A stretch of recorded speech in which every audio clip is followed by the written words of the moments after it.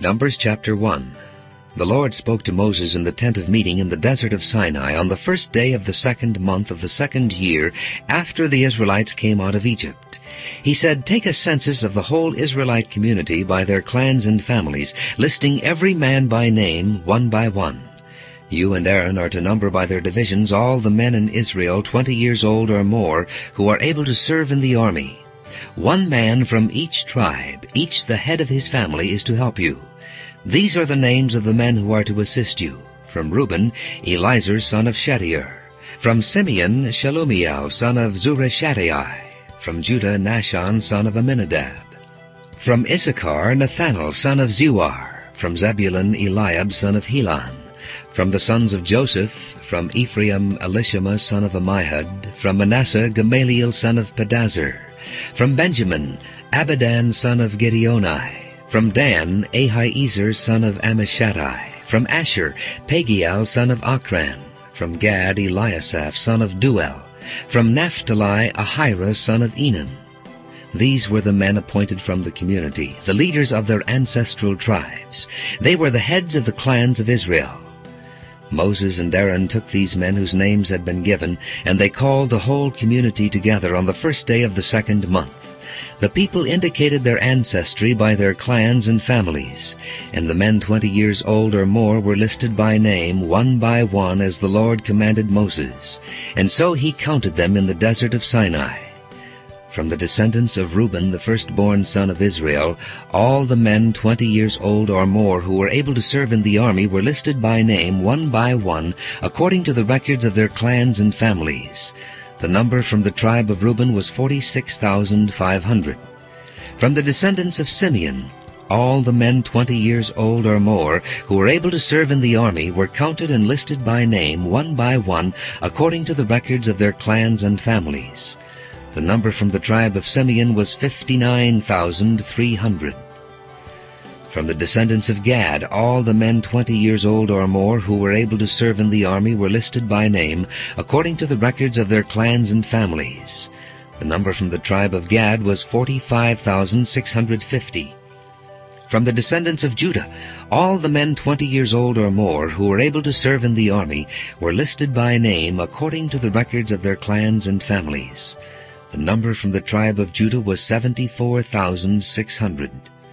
From the descendants of Issachar, all the men 20 years old or more who were able to serve in the army were listed by name, according to the records of their clans and families. The number from the tribe of Issachar was 54,400. From the descendants of Zebulun, all the men 20 years old or more who were able to serve in the army were listed by name, according to the records of their clans and families. The number from the tribe of Zebulun was 57,400. From the sons of Joseph, from the descendants of Ephraim, all the men 20 years old or more who were able to serve in the army were listed by name, according to the records of their clans and families. The number from the tribe of Ephraim was 40,500. From the descendants of Manasseh, all the men 20 years old or more who were able to serve in the army were listed by name, according to the records of their clans and families. The number from the tribe of Manasseh was 32,200. From the descendants of Benjamin, all the men 20 years old or more who were able to serve in the army were listed by name, according to the records of their clans and families. The number from the tribe of Benjamin was 35,400. From the descendants of Dan, all the men 20 years old or more who were able to serve in the army were listed by name, according to the records of their clans and families. The number from the tribe of Dan was 62,700.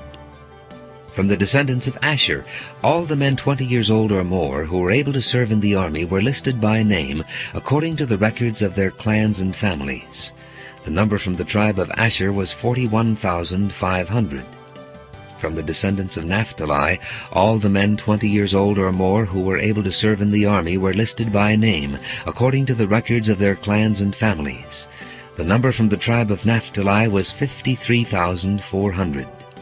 These were the men counted by Moses and Aaron and the 12 leaders of Israel, each one representing his family. All the Israelites 20 years old or more who were able to serve in Israel's army were counted according to their families.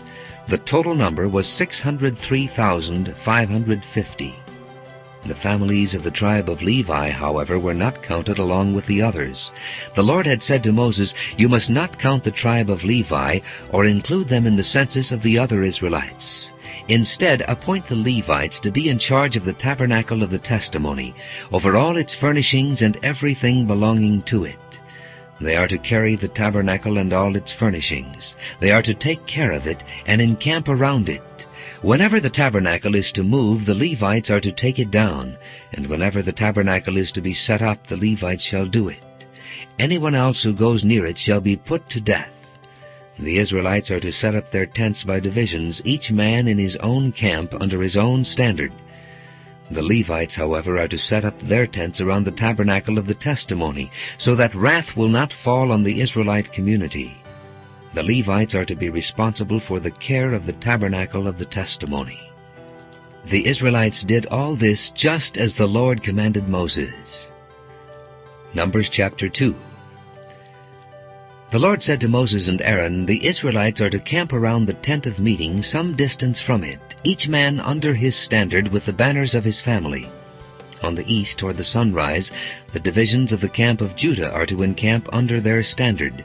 The leader of the people of Judah is Nahshon, son of Amminadab. His division numbers 74,600. The tribe of Issachar will camp next to them. The leader of the people of Issachar is Nathanael, son of Zuar. His division numbers 54,400. The tribe of Zebulun will be next. The leader of the people of Zebulun is Eliab, son of Helon. His division numbers 57,400. All the men assigned to the camp of Judah, according to their divisions, number 186,400. They will set out first. On the south will be the divisions of the camp of Reuben under their standard. The leader of the people of Reuben is Elizur, son of Shedeur. His division numbers 46,500. The tribe of Simeon will camp next to them. The leader of the people of Simeon is Shelumiel, son of Zurishaddai. His division numbers 59,300. The tribe of Gad will be next. The leader of the people of Gad is Eliasaph, son of Duel. His division numbers 45,650. All the men assigned to the camp of Reuben, according to their divisions, number 151,450. They will set out second. Then the tent of meeting and the camp of the Levites will set out in the middle of the camps. They will set out in the same order as they encamp, each in his own place under his standard. On the west will be the divisions of the camp of Ephraim under their standard. The leader of the people of Ephraim is Elishama, son of Ammihud. His division numbers 40,500. The tribe of Manasseh will be next to them. The leader of the people of Manasseh is Gamaliel, son of Pedazur. His division numbers 32,200. The tribe of Benjamin will be next. The leader of the people of Benjamin is Abidan, son of Gideoni. His division numbers 35,400. All the men assigned to the camp of Ephraim, according to their divisions, number 108,100. They will set out third. On the north will be the divisions of the camp of Dan under their standard. The leader of the people of Dan is Ahiezer, son of Ammishaddai. His division numbers 62,700. The tribe of Asher will camp next to them. The leader of the people of Asher is Pagiel, son of Achran. His division numbers 41,500. The tribe of Naphtali will be next. The leader of the people of Naphtali is Ahira, son of Enan. His division numbers 53,400. All the men assigned to the camp of Dan number 157,600. They will set out last under their standards. These are the Israelites, counted according to their families. All those in the camps by their divisions number 603,550. The Levites, however, were not counted along with the other Israelites, as the Lord commanded Moses. So the Israelites did everything the Lord commanded Moses. That is the way they encamped under their standards, and that is the way they set out, each with his clan and family. Numbers chapter 3. This is the account of the family of Aaron and Moses at the time the Lord talked with Moses on Mount Sinai. The names of the sons of Aaron were Nadab the firstborn, and Abihu, Eleazar, and Ithamar. Those were the names of Aaron's sons, the anointed priests who were ordained to serve as priests. Nadab and Abihu, however, fell dead before the Lord when they made an offering with unauthorized fire before him in the desert of Sinai. They had no sons, so only Eleazar and Ithamar served as priests during the lifetime of their father Aaron. The Lord said to Moses, "Bring the tribe of Levi and present them to Aaron the priest to assist him. They are to perform duties for him and for the whole community at the tent of meeting by doing the work of the tabernacle. They are to take care of all the furnishings of the tent of meeting, fulfilling the obligations of the Israelites by doing the work of the tabernacle. Give the Levites to Aaron and his sons. They are the Israelites who are to be given wholly to him. Appoint Aaron and his sons to serve as priests. Anyone else who approaches the sanctuary must be put to death." The Lord also said to Moses, "I have taken the Levites from among the Israelites in place of the first male offspring of every Israelite woman. The Levites are mine, for all the firstborn are mine. When I struck down all the firstborn in Egypt, I set apart for myself every firstborn in Israel, whether man or animal. They are to be mine. I am the Lord." The Lord said to Moses in the desert of Sinai, "Count the Levites by their families and clans. Count every male a month old or more." So Moses counted them as he was commanded by the word of the Lord. These were the names of the sons of Levi: Gershon, Kohath, and Merari. These were the names of the Gershonite clans: Libni and Shimei. The Kohathite clans: Amram, Izhar, Hebron, and Uzziel. The Merarite clans: Malai and Mushi. These were the Levite clans according to their families. To Gershon belonged the clans of the Libnites and the Shimeites. These were the Gershonite clans. The number of all the males a month old or more who were counted was 7,500. The Gershonite clans were to camp on the west behind the tabernacle. The leader of the families of the Gershonites was Eliasaph, son of Lael. At the tent of meeting, the Gershonites were responsible for the care of the tabernacle and tent, its coverings, the curtain at the entrance to the tent of meeting, the curtains of the courtyard, the curtain at the entrance to the courtyard surrounding the tabernacle and altar, and the ropes, and everything related to their use. To Kohath belonged the clans of the Amramites, Izharites, Hebronites, and Uzzielites. These were the Kohathite clans. The number of all the males a month old or more was 8,600. The Kohathites were responsible for the care of the sanctuary. The Kohathite clans were to camp on the south side of the tabernacle. The leader of the families of the Kohathite clans was Elzaphan, son of Uzziel. They were responsible for the care of the ark, the table, the lampstand, the altars, the articles of the sanctuary used in ministering, the curtain, and everything related to their use. The chief leader of the Levites was Eleazar, son of Aaron the priest. He was appointed over those who were responsible for the care of the sanctuary. To Merari belonged the clans of the Malites and the Mushites. These were the Merarite clans. The number of all the males a month old or more who were counted was 6,200. The leader of the families of the Merarite clans was Zuriel, son of Abihail. They were to camp on the north side of the tabernacle. The Merarites were appointed to take care of the frames of the tabernacle, its crossbars, posts, bases, all its equipment, and everything related to their use, as well as the posts of the surrounding courtyard with their bases, tent pegs, and ropes. Moses and Aaron and his sons were to camp to the east of the tabernacle toward the sunrise in front of the tent of meeting. They were responsible for the care of the sanctuary on behalf of the Israelites. Anyone else who approached the sanctuary was to be put to death. The total number of Levites counted at the Lord's command by Moses and Aaron according to their clans, including every male a month old or more, was 22,000. The Lord said to Moses, "Count all the firstborn Israelite males who are a month old or more, and make a list of their names. Take the Levites for me in place of all the firstborn of the Israelites, and the livestock of the Levites in place of all the firstborn of the livestock of the Israelites. I am the Lord." So Moses counted all the firstborn of the Israelites, as the Lord commanded him. The total number of firstborn males a month old or more, listed by name, was 22,273. The Lord also said to Moses, "Take the Levites in place of all the firstborn of Israel, and the livestock of the Levites in place of their livestock. The Levites are to be mine. I am the Lord, to redeem the 273 firstborn Israelites who exceed the number of the Levites. Collect 5 shekels for each one, according to the sanctuary shekel, which weighs 20 gerahs. Give the money for the redemption of the additional Israelites to Aaron and his sons." So Moses collected the redemption money from those who exceeded the number redeemed by the Levites. From the firstborn of the Israelites he collected silver weighing 1,365 shekels, according to the sanctuary shekel. Moses gave the redemption money to Aaron and his sons, as he was commanded by the word of the Lord. Numbers chapter 4. The Lord said to Moses and Aaron, "Take a census of the Kohathite branch of the Levites by their clans and families. Count all the men from 30 to 50 years of age who come to serve in the work in the tent of meeting. This is the work of the Kohathites in the tent of meeting, the care of the most holy things. When the camp is to move, Aaron and his sons are to go in and take down the shielding curtain and cover the ark of the testimony with it.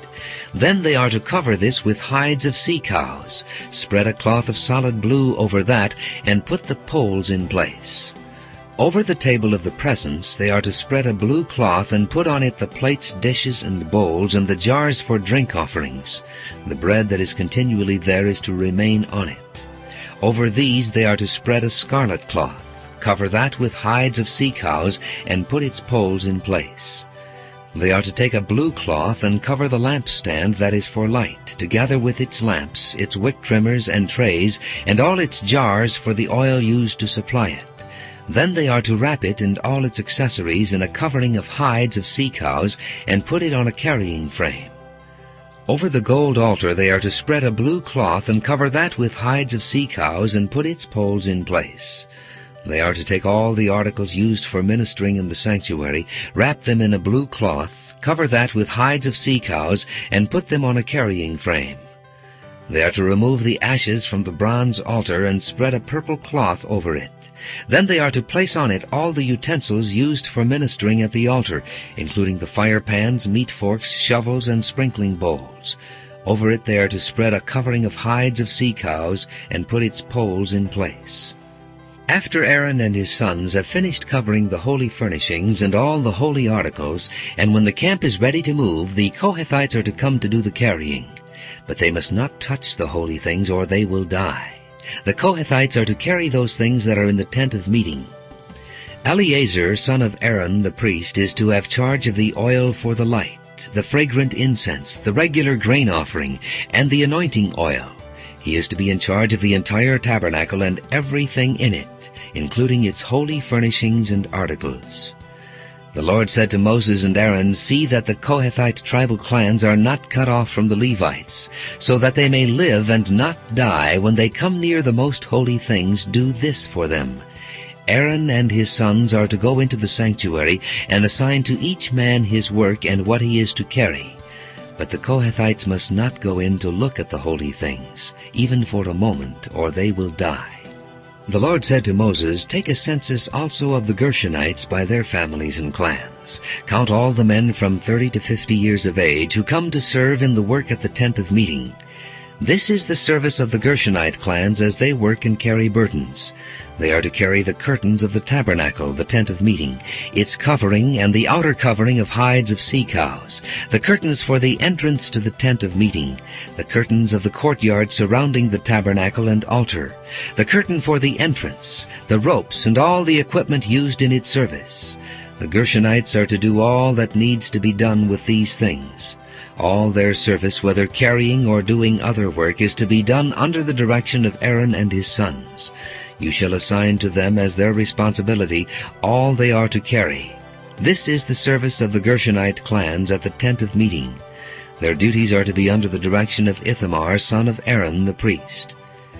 Count the Merarites by their clans and families. Count all the men from 30 to 50 years of age who come to serve in the work at the tent of meeting. This is their duty as they perform service at the tent of meeting, to carry the frames of the tabernacle, its crossbars, posts, and bases, as well as the posts of the surrounding courtyard with their bases, tent pegs, ropes, all their equipment, and everything related to their use. Assign to each man the specific things he is to carry. This is the service of the Merarite clans as they work at the tent of meeting under the direction of Ithamar, son of Aaron the priest. Moses, Aaron, and the leaders of the community counted the Kohathites by their clans and families. All the men from 30 to 50 years of age who came to serve in the work in the tent of meeting, counted by clans, were 2,750. This was the total of all those in the Kohathite clans who served in the tent of meeting. Moses and Aaron counted them according to the Lord's command through Moses. The Gershonites were counted by their clans and families. All the men from 30 to 50 years of age who came to serve in the work at the tent of meeting, counted by their clans and families, were 2,630. This was the total of those in the Gershonite clans who served at the tent of meeting. Moses and Aaron counted them according to the Lord's command. The Merarites were counted by their clans and families. All the men from 30 to 50 years of age who came to serve in the work at the tent of meeting, counted by their clans, were 3,200. This was the total of those in the Merarite clans. Moses and Aaron counted them according to the Lord's command through Moses. So Moses, Aaron, and the leaders of Israel counted all the Levites by their clans and families. All the men from 30 to 50 years of age who came to do the work of serving and carrying the tent of meeting numbered 8,580. At the Lord's command through Moses, each was assigned his work and told what to carry. Thus they were counted as the Lord commanded Moses. Numbers chapter 5. The Lord said to Moses, "Command the Israelites to send away from the camp anyone who has an infectious skin disease, or a discharge of any kind, or who is ceremonially unclean because of a dead body. Send away male and female alike. Send them outside the camp so they will not defile their camp where I dwell among them." The Israelites did this. They sent them outside the camp. They did just as the Lord had instructed Moses.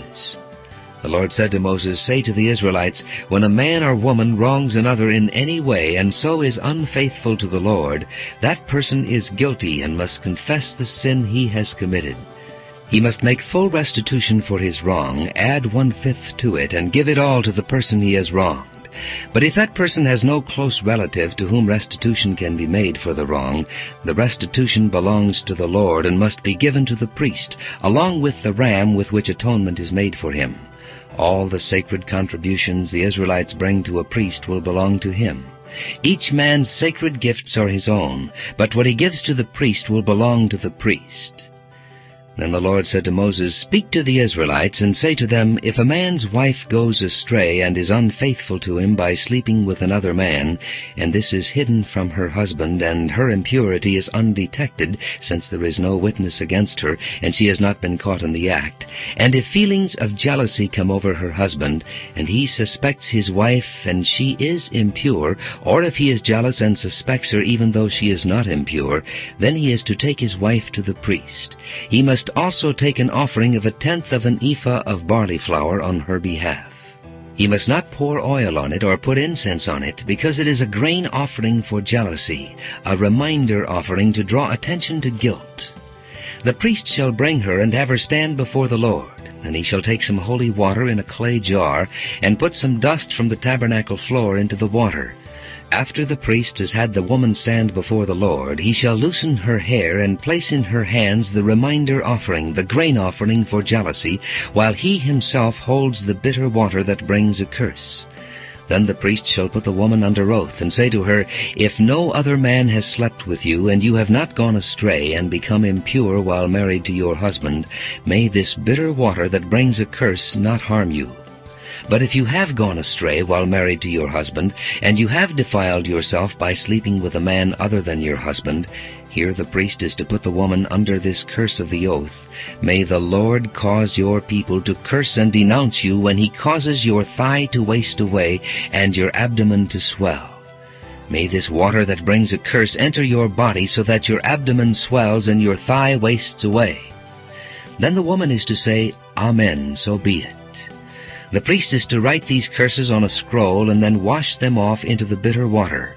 He shall have the woman drink the bitter water that brings a curse, and this water will enter her and cause bitter suffering.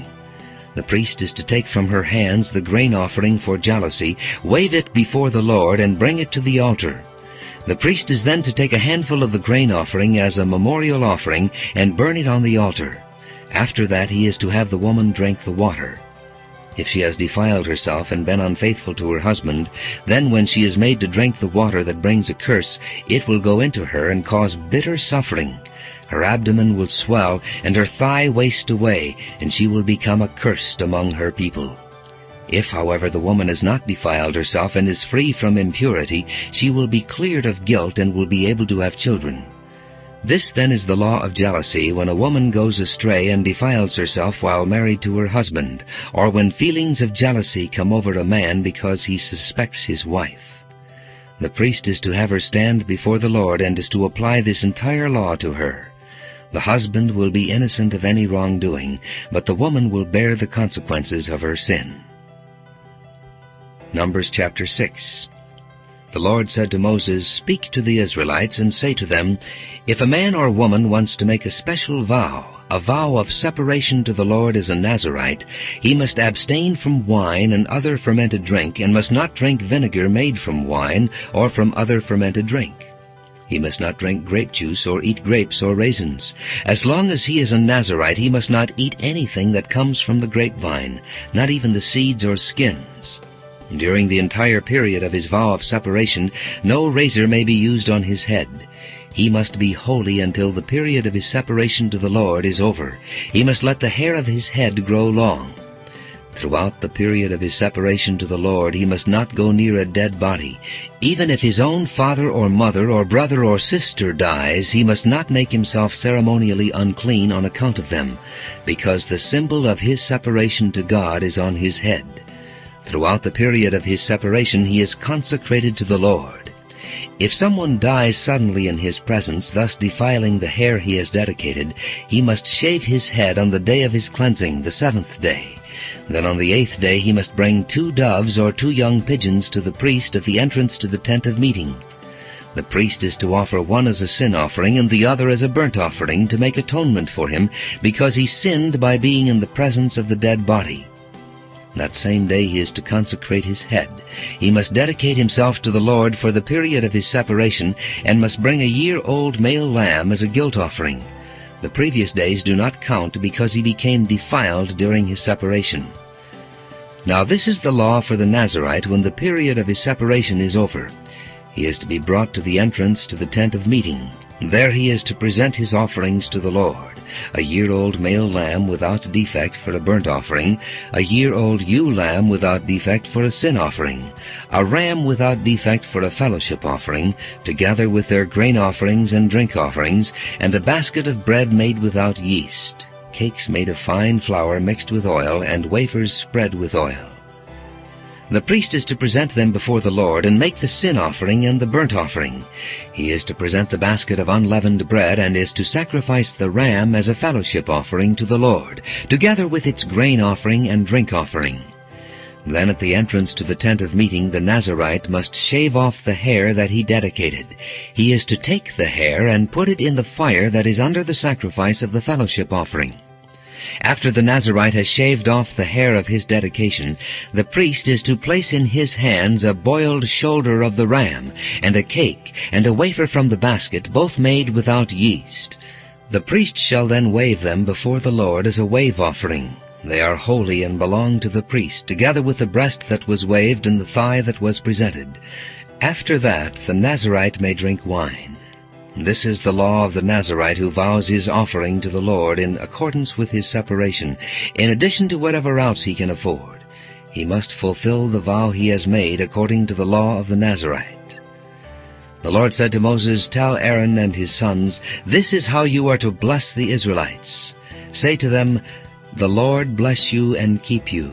The Lord make his face shine upon you and be gracious to you. The Lord turn his face toward you and give you peace. So they will put my name on the Israelites, and I will bless them." Numbers chapter 7. When Moses finished setting up the tabernacle, he anointed it and consecrated it and all its furnishings.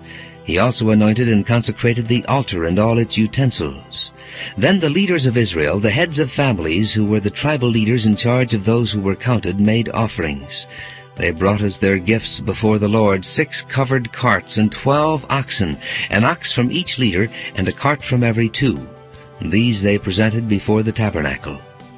The Lord said to Moses, "Accept these from them, that they may be used in the work at the tent of meeting. Give them to the Levites as each man's work requires." So Moses took the carts and oxen and gave them to the Levites. He gave 2 carts and 4 oxen to the Gershonites as their work required, and he gave 4 carts and 8 oxen to the Merarites as their work required. And they were all under the direction of Ithamar, son of Aaron the priest. But Moses did not give any to the Kohathites, because they were to carry on their shoulders the holy things for which they were responsible. When the altar was anointed, the leaders brought their offerings for its dedication and presented them before the altar. For the Lord had said to Moses, "Each day 1 leader is to bring his offering for the dedication of the altar." The one who brought his offering on the first day was Nahshon, son of Amminadab of the tribe of Judah. His offering was 1 silver plate weighing 130 shekels, and 1 silver sprinkling bowl weighing 70 shekels, both according to the sanctuary shekel, each filled with fine flour mixed with oil as a grain offering.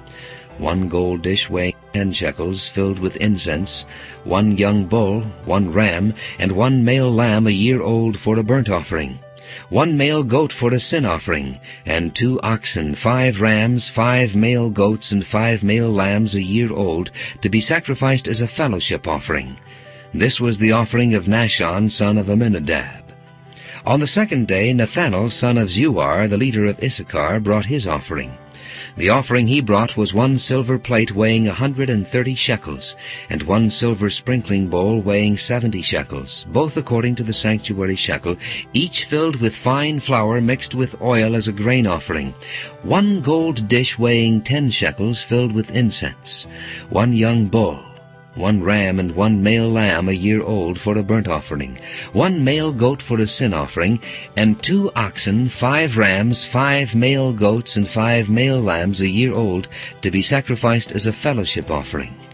This was the offering of Nethanel, son of Zuar. On the third day, Eliab, son of Helon, the leader of the people of Zebulun, brought his offering.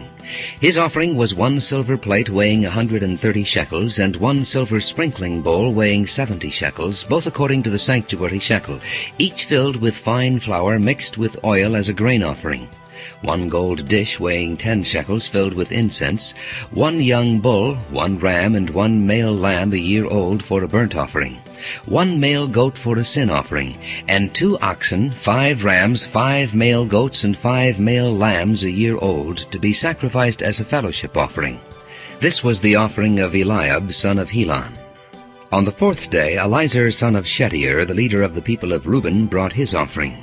His offering was 1 silver plate weighing 130 shekels, and 1 silver sprinkling bowl weighing 70 shekels, both according to the sanctuary shekel, each filled with fine flour mixed with oil as a grain offering, 1 gold dish weighing 10 shekels filled with incense, 1 young bull, 1 ram, and 1 male lamb a year old for a burnt offering, 1 male goat for a sin offering, and 2 oxen, 5 rams, 5 male goats, and 5 male lambs a year old, to be sacrificed as a fellowship offering. This was the offering of Elizur, son of Shedeur. On the fifth day, Shelumiel, son of Zurishaddai, the leader of the people of Simeon, brought his offering. His offering was 1 silver plate weighing 130 shekels, and 1 silver sprinkling bowl weighing 70 shekels, both according to the sanctuary shekel, each filled with fine flour mixed with oil as a grain offering, 1 gold dish weighing 10 shekels filled with incense, 1 young bull, 1 ram, and 1 male lamb a year old for a burnt offering, 1 male goat for a sin offering, and 2 oxen, 5 rams, 5 male goats, and 5 male lambs a year old, to be sacrificed as a fellowship offering. This was the offering of Shelumiel, son of Zurishaddai. On the sixth day, Eliasaph, son of Duel, the leader of the people of Gad, brought his offering.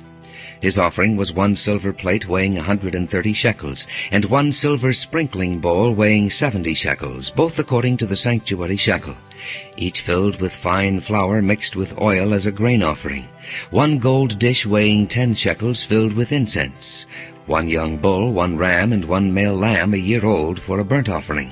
one male goat for a sin offering, and 2 oxen, 5 rams, 5 male goats, and 5 male lambs a year old, to be sacrificed as a fellowship offering. This was the offering of Eliasaph, son of Deuel. On the 7th day, Elishama, son of Ammihud, the leader of the people of Ephraim, brought his offering. His offering was 1 silver plate weighing 130 shekels, and 1 silver sprinkling bowl weighing 70 shekels, both according to the sanctuary shekel, each filled with fine flour mixed with oil as a grain offering, 1 gold dish weighing 10 shekels filled with incense, 1 young bull, 1 ram, and 1 male lamb a year old for a burnt offering, 1 male goat for a sin offering, and 2 oxen, 5 rams, 5 male goats, and 5 male lambs a year old to be sacrificed as a fellowship offering. This was the offering of Elishama, son of Ammihud. On the 8th day, Gamaliel, son of Pedazur, the leader of the people of Manasseh, brought his offering. His offering was 1 silver plate weighing 130 shekels, and 1 silver sprinkling bowl weighing 70 shekels, both according to the sanctuary shekel, each filled with fine flour mixed with oil as a grain offering, 1 gold dish weighing 10 shekels filled with incense, 1 young bull, 1 ram, and 1 male lamb a year old for a burnt offering, 1 male goat for a sin offering, and 2 oxen, 5 rams, 5 male goats, and 5 male lambs a year old, to be sacrificed as a fellowship offering. This was the offering of Gamaliel, son of Pedazur. On the 9th day, Abidan, son of Gideoni, the leader of the people of Benjamin, brought his offering. His offering was 1 silver plate weighing 130 shekels, and 1 silver sprinkling bowl weighing 70 shekels, both according to the sanctuary shekel, each filled with fine flour mixed with oil as a grain offering, 1 gold dish weighing 10 shekels filled with incense, 1 young bull, 1 ram, and 1 male lamb a year old for a burnt offering, 1 male goat for a sin offering, and 2 oxen, 5 rams, 5 male goats, and 5 male lambs a year old, to be sacrificed as a fellowship offering. This was the offering of Abidan, son of Gideoni. On the 10th day, Ahiezer, son of Ammishaddai, the leader of the people of Dan, brought his offering. His offering was 1 silver plate weighing 130 shekels, and 1 silver sprinkling bowl weighing 70 shekels, both according to the sanctuary shekel, each filled with fine flour mixed with oil as a grain offering, 1 gold dish weighing 10 shekels filled with incense, 1 young bull, 1 ram, and 1 male lamb a year old for a burnt offering, 1 male goat for a sin offering, and 2 oxen, 5 rams, 5 male goats, and 5 male lambs a year old, to be sacrificed as a fellowship offering. This was the offering of Ahiezer, son of Ammishaddai. On the 11th day, Pagiel, son of Achran, the leader of the people of Asher, brought his offering. His offering was 1 silver plate weighing 130 shekels, and 1 silver sprinkling bowl weighing 70 shekels, both according to the sanctuary shekel, each filled with fine flour mixed with oil as a grain offering, 1 gold dish weighing 10 shekels filled with incense, 1 young bull, 1 ram, and 1 male lamb a year old for a burnt offering, 1 male goat for a sin offering, and 2 oxen, 5 rams, 5 male goats, and 5 male lambs a year old, to be sacrificed as a fellowship offering. This was the offering of Pagiel, son of Achran. On the 12th day, Ahira, son of Enan, the leader of the people of Naphtali, brought his offering. His offering was 1 silver plate weighing 130 shekels, and 1 silver sprinkling bowl weighing 70 shekels, both according to the sanctuary shekel, each filled with fine flour mixed with oil as a grain offering, 1 gold dish weighing 10 shekels filled with incense, 1 young bull, 1 ram, and 1 male lamb a year old for a burnt offering, 1 male goat for a sin offering, and 2 oxen, 5 rams, 5 male goats, and 5 male lambs a year old, to be sacrificed as a fellowship offering. This was the offering of Ahira, son of Enan.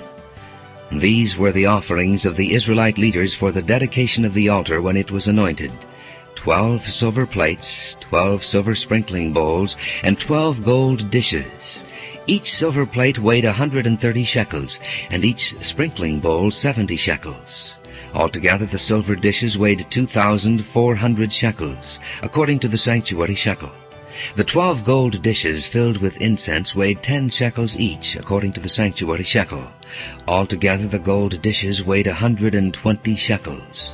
The total number of animals for the burnt offering came to 12 young bulls, 12 rams, and 12 male lambs a year old, together with their grain offering. 12 male goats were used for the sin offering. The total number of animals for the sacrifice of the fellowship offering came to 24 oxen, 60 rams, 60 male goats, and 60 male lambs a year old. These were the offerings for the dedication of the altar after it was anointed. When Moses entered the tent of meeting to speak with the Lord, he heard the voice speaking to him from between the 2 cherubim above the atonement cover on the ark of the testimony. And he spoke with him. Numbers chapter 8. The Lord said to Moses, "Speak to Aaron and say to him, when you set up the 7 lamps, they are to light the area in front of the lampstand." Aaron did so. He set up the lamps so that they faced forward on the lampstand, just as the Lord commanded Moses. This is how the lampstand was made. It was made of hammered gold from its base to its blossoms. The lampstand was made exactly like the pattern the Lord had shown Moses. The Lord said to Moses, "Take the Levites from among the other Israelites and make them ceremonially clean. To purify them, do this. Sprinkle the water of cleansing on them. Then have them shave their whole bodies and wash their clothes, and so purify themselves. Have them take a young bull with its grain offering of fine flour mixed with oil. Then you are to take a second young bull for a sin offering. Bring the Levites to the front of the tent of meeting and assemble the whole Israelite community. You are to bring the Levites before the Lord, and the Israelites are to lay their hands on them. Aaron is to present the Levites before the Lord as a wave offering from the Israelites, so that they may be ready to do the work of the Lord. After the Levites lay their hands on the heads of the bulls, use the one for a sin offering to the Lord, and the other for a burnt offering to make atonement for the Levites. Have the Levites stand in front of Aaron and his sons, and then present them as a wave offering to the Lord. In this way you are to set the Levites apart from the other Israelites, and the Levites will be mine. After you have purified the Levites and presented them as a wave offering, they are to come to do their work at the tent of meeting. They are the Israelites who are to be given wholly to me. I have taken them as my own in place of the firstborn, the first male offspring from every Israelite woman. Every firstborn male in Israel, whether man or animal, is mine. When I struck down all the firstborn in Egypt, I set them apart for myself. And I have taken the Levites in place of all the firstborn sons in Israel. Of all the Israelites I have given the Levites as gifts to Aaron and his sons to do the work at the tent of meeting on behalf of the Israelites, and to make atonement for them, so that no plague will strike the Israelites when they go near the sanctuary. Moses, Aaron, and the whole Israelite community did with the Levites just as the Lord commanded Moses. The Levites purified themselves and washed their clothes. Then Aaron presented them as a wave offering before the Lord, and made atonement for them to purify them. After that the Levites came to do their work at the tent of meeting under the supervision of Aaron and his sons. They did with the Levites just as the Lord commanded Moses. The Lord said to Moses, "This applies to the Levites. Men 25 years old or more shall come to take part in the work at the tent of meeting. But at the age of 50 they must retire from their regular service and work no longer. They may assist their brothers in performing their duties at the tent of meeting, but they themselves must not do the work. This then is how you are to assign the responsibilities of the Levites." Numbers chapter 9. The Lord spoke to Moses in the desert of Sinai in the first month of the second year after they came out of Egypt. He said, "Have the Israelites celebrate the Passover at the appointed time. Celebrated at the appointed time at twilight on the 14th day of this month, in accordance with all its rules and regulations." So Moses told the Israelites to celebrate the Passover, and they did so in the desert of Sinai at twilight on the 14th day of the first month. The Israelites did everything just as the Lord commanded Moses. But some of them could not celebrate the Passover on that day because they were ceremonially unclean on account of a dead body. So they came to Moses and Aaron that same day and said to Moses, "We have become unclean because of a dead body. But why should we be kept from presenting the Lord's offering with the other Israelites at the appointed time?" Moses answered them, "Wait until I find out what the Lord commands concerning you." Then the Lord said to Moses, "Tell the Israelites, when any of you or your descendants are unclean because of a dead body, or are away on a journey, they may still celebrate the Lord's Passover. They are to celebrate it on the 14th day of the 2nd month at twilight. They are to eat the lamb together with unleavened bread and bitter herbs. They must not leave any of it till morning, or break any of its bones. When they celebrate the Passover, they must follow all the regulations. But if a man who is ceremonially clean and not on a journey fails to celebrate the Passover, that person must be cut off from his people, because he did not present the Lord's offering at the appointed time. That man will bear the consequences of his sin. An alien living among you who wants to celebrate the Lord's Passover must do so in accordance with its rules and regulations. You must have the same regulations for the alien and the native born." On the day the tabernacle, the tent of the testimony, was set up, the cloud covered it. From evening till morning, the cloud above the tabernacle looked like fire. That is how it continued to be. The cloud covered it, and at night it looked like fire. Whenever the cloud lifted from above the tent, the Israelites set out. Wherever the cloud settled, the Israelites encamped. At the Lord's command, the Israelites set out, and at his command they encamped. As long as the cloud stayed over the tabernacle, they remained in camp. When the cloud remained over the tabernacle a long time, the Israelites obeyed the Lord's order and did not set out. Sometimes the cloud was over the tabernacle only a few days. At the Lord's command they would encamp, and then at his command they would set out. Sometimes the cloud stayed only from evening till morning, and when it lifted in the morning they set out. Whether by day or by night, whenever the cloud lifted, they set out. Whether the cloud stayed over the tabernacle for 2 days or a month or a year, the Israelites would remain in camp and not set out. But when it lifted, they would set out. At the Lord's command they encamped, and at the Lord's command they set out. They obeyed the Lord's order in accordance with his command through Moses. Numbers chapter 10. The Lord said to Moses, "Make 2 trumpets of hammered silver, and use them for calling the community together, and for having the camp set out. When both are sounded, the whole community is to assemble before you at the entrance to the tent of meeting. If only one is sounded, the leaders, the heads of the clans of Israel, are to assemble before you. When a trumpet blast is sounded, the tribes camping on the east are to set out. At the sounding of a second blast, the camps on the south are to set out. The blast will be the signal for setting out. Together the assembly blow the trumpets, but not with the same signal. The sons of Aaron the priests are to blow the trumpets. This is to be a lasting ordinance for you and the generations to come. When you go into battle in your own land against an enemy who is oppressing you, sound a blast on the trumpets. Then you will be remembered by the Lord your God and rescued from your enemies. Also at your times of rejoicing, your appointed feasts and new moon festivals, you are to sound the trumpets over your burnt offerings and fellowship offerings, and they will be a memorial for you before your God. I am the Lord your God. On the 20th day of the 2nd month of the 2nd year, the cloud lifted from above the tabernacle of the testimony. Then the Israelites set out from the desert of Sinai and traveled from place to place until the cloud came to rest in the desert of Paran. They set out this first time at the Lord's command through Moses. The divisions of the camp of Judah went first under their standard. Nahshon, son of Amminadab, was in command. Nathanael, son of Zuar, was over the division of the tribe of Issachar, and Eliab, son of Helon, was over the division of the tribe of Zebulun. Then the tabernacle was taken down, and the Gershonites and Merarites who carried it set out. The divisions of the camp of Reuben went next under their standard. Elizur, son of Shetier, was in command. Shelumiel, son of Zurishaddai, was over the division of the tribe of Simeon, and Eliasaph, son of Duel, was over the division of the tribe of Gad. Then the Kohathites set out, carrying the holy things. The tabernacle was to be set up before they arrived. The divisions of the camp of Ephraim went next, under their standard. Elishama, son of Ammihud, was in command. Gamaliel, son of Pedazur, was over the division of the tribe of Manasseh. And Abidan, son of Gideoni, was over the division of the tribe of Benjamin.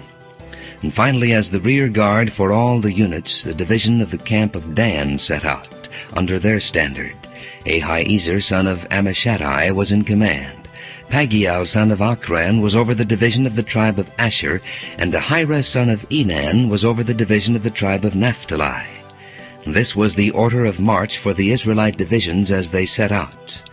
Now Moses said to Hobab, son of Ruel the Midianite, Moses' father-in-law, "We are setting out for the place about which the Lord said, 'I will give it to you.' Come with us, and we will treat you well, for the Lord has promised good things to Israel." He answered, "No, I will not go. I am going back to my own land and my own people." But Moses said, "Please do not leave us. You know where we should camp in the desert, and you can be our eyes. If you come with us, we will share with you whatever good things the Lord gives us." So they set out from the mountain of the Lord and traveled for 3 days. The ark of the covenant of the Lord went before them during those 3 days to find them a place to rest. The cloud of the Lord was over them by day when they set out from the camp. Whenever the ark set out, Moses said, "Rise up, O Lord, may your enemies be scattered, may your foes flee before you." Whenever it came to rest, he said, "Return, O Lord, to the countless thousands of Israel." Numbers chapter 11. Now the people complained about their hardships in the hearing of the Lord, and when he heard them, his anger was aroused. Then fire from the Lord burned among them and consumed some of the outskirts of the camp. When the people cried out to Moses, he prayed to the Lord, and the fire died down. So that place was called Taberah, because fire from the Lord had burned among them. The rabble with them began to crave other food, and again the Israelites started wailing and said, "If only we had meat to eat. We remember the fish we ate in Egypt at no cost, also the cucumbers, melons, leeks, onions, and garlic. But now we have lost our appetite. We never see anything but this manna." And the manna was like coriander seed and looked like resin. The people went around gathering it, and then ground it in a hand mill or crushed it in a mortar. They cooked it in a pot or made it into cakes, and it tasted like something made with olive oil. When the dew settled on the camp at night, the manna also came down. Moses heard the people of every family wailing, each at the entrance to his tent. The Lord became exceedingly angry, and Moses was troubled. He asked the Lord, "Why have you brought this trouble on your servant? What have I done to displease you that you put the burden of all these people on me? Did I conceive all these people? Did I give them birth? Why do you tell me to carry them in my arms as a nurse carries an infant to the land you promised on oath to their forefathers? Where can I get meat for all these people? They keep wailing to me, 'Give us meat to eat.' I cannot carry all these people by myself. The burden is too heavy for me. If this is how you are going to treat me, put me to death right now, if I have found favor in your eyes, and do not let me face my own ruin." The Lord said to Moses, "Bring me 70 of Israel's elders who are known to you as leaders and officials among the people. Have them come to the tent of meeting, that they may stand there with you. I will come down and speak with you there, and I will take of the Spirit that is on you and put the Spirit on them. They will help you carry the burden of the people so that you will not have to carry it alone. Tell the people, 'Consecrate yourselves in preparation for tomorrow when you will eat meat.' The Lord heard you when you wailed, 'If only we had meat to eat. We were better off in Egypt.' Now the Lord will give you meat, and you will eat it. You will not eat it for just 1 day or 2 days or 5, 10, or 20 days, but for a whole month, until it comes out of your nostrils and you loathe it, because you have rejected the Lord who is among you, and have wailed before him, saying, 'Why did we ever leave Egypt?' But Moses said, 'Here I am among 600,000 men on foot, and you say, I will give them meat to eat for a whole month. Would they have enough if flocks and herds were slaughtered for them? Would they have enough if all the fish in the sea were caught for them?' And the Lord answered Moses, 'Is the Lord's arm too short? You will now see whether or not what I say will come true for you.' So Moses went out and told the people what the Lord had said. He brought together 70 of their elders and had them stand around the tent. And then the Lord came down in the cloud and spoke with him, and he took of the Spirit that was on him, and put the Spirit on the 70 elders. When the Spirit rested on them, they prophesied, but they did not do so again. However, 2 men whose names were Eldad and Medad had remained in the camp. They were listed among the elders, but did not go out to the tent. Yet the Spirit also rested on them, and they prophesied in the camp. A young man ran and told Moses, 'Eldad and Medad are prophesying in the camp.' And Joshua son of Nun, who had been Moses' aide since youth, spoke up and said, 'Moses, my lord, stop them.' But Moses replied, "Are you jealous for my sake? I wish that all the Lord's people were prophets, and that the Lord would put his Spirit on them." Then Moses and the elders of Israel returned to the camp. Now a wind went out from the Lord, and drove quail in from the sea. It brought them down all around the camp to about 3 feet above the ground, as far as a day's walk in any direction. All that day and night, and all the next day, the people went out and gathered quail. No one gathered less than 10 homers. Then they spread them out all around the camp. But while the meat was still between their teeth, and before it could be consumed, the anger of the Lord burned against the people, and he struck them with a severe plague. Therefore the place was named Kibroth-Hattaavah, because there they buried the people who had craved other food. From Kibroth-Hattaavah the people traveled to Hazerath and stayed there. Numbers chapter 12. Miriam and Aaron began to talk against Moses because of his Cushite wife, for he had married a Cushite. "Has the Lord spoken only through Moses?" they asked. "Hasn't he also spoken through us?" And the Lord heard this. Now Moses was a very humble man, more humble than anyone else on the face of the earth. At once the Lord said to Moses, Aaron, and Miriam, "Come out to the tent of meeting, all 3 of you." So the 3 of them came out. Then the Lord came down in a pillar of cloud. He stood at the entrance to the tent and summoned Aaron and Miriam. When both of them stepped forward, he said, "Listen to my words. When a prophet of the Lord is among you, I reveal myself to him in visions. I speak to him in dreams. But this is not true of my servant Moses. He is faithful in all my house. With him I speak face to face, clearly, and not in riddles. He sees the form of the Lord. Why then were you not afraid to speak against my servant Moses?" The anger of the Lord burned against them, and he left them. When the cloud lifted from above the tent, there stood Miriam, leprous like snow. Aaron turned toward her and saw that she had leprosy. And he said to Moses, "Please, my Lord, do not hold against us the sin we have so foolishly committed. Do not let her be like a stillborn infant coming from its mother's womb with its flesh half eaten away." So Moses cried out to the Lord, "O God, please heal her." The Lord replied to Moses, "If her father had spit in her face, would she not have been in disgrace for 7 days? Confine her outside the camp for 7 days. After that she can be brought back." So Miriam was confined outside the camp for 7 days, and the people did not move on till she was brought back. After that the people left Hazerath and encamped in the desert of Paran. Numbers chapter 13. The Lord said to Moses, "Send some men to explore the land of Canaan, which I am giving to the Israelites. From each ancestral tribe send one of its leaders." So at the Lord's command Moses sent them out from the desert of Paran. All of them were leaders of the Israelites. These are their names. From the tribe of Reuben, Shammua, son of Zachar. From the tribe of Simeon, Shaphat, son of Hori. From the tribe of Judah, Caleb, son of Jephunneh. From the tribe of Issachar, Igal, son of Joseph. From the tribe of Ephraim, Hoshea, son of Nun. From the tribe of Benjamin, Paltai, son of Raphu. From the tribe of Zebulun, Gaddiel, son of Sodai. From the tribe of Manasseh, a tribe of Joseph, Gadai, son of Susai. From the tribe of Dan, Amiel, son of Gemalli. From the tribe of Asher, Sethur, son of Michael. From the tribe of Naphtali, Nabai, son of Vophsi. From the tribe of Gad, Geuel, son of Machai. These are the names of the men Moses sent to explore the land. Moses gave Hoshea, son of Nun, the name Joshua. When Moses sent them to explore Canaan, he said, "Go up through the Negev and on into the hill country. See what the land is like, and whether the people who live there are strong or weak, few or many. What kind of land do they live in? Is it good or bad? What kind of towns do they live in? Are they unwalled or fortified? How is the soil? Is it fertile or poor? Are there trees on it or not? Do your best to bring back some of the fruit of the land." It was the season for the first ripe grapes.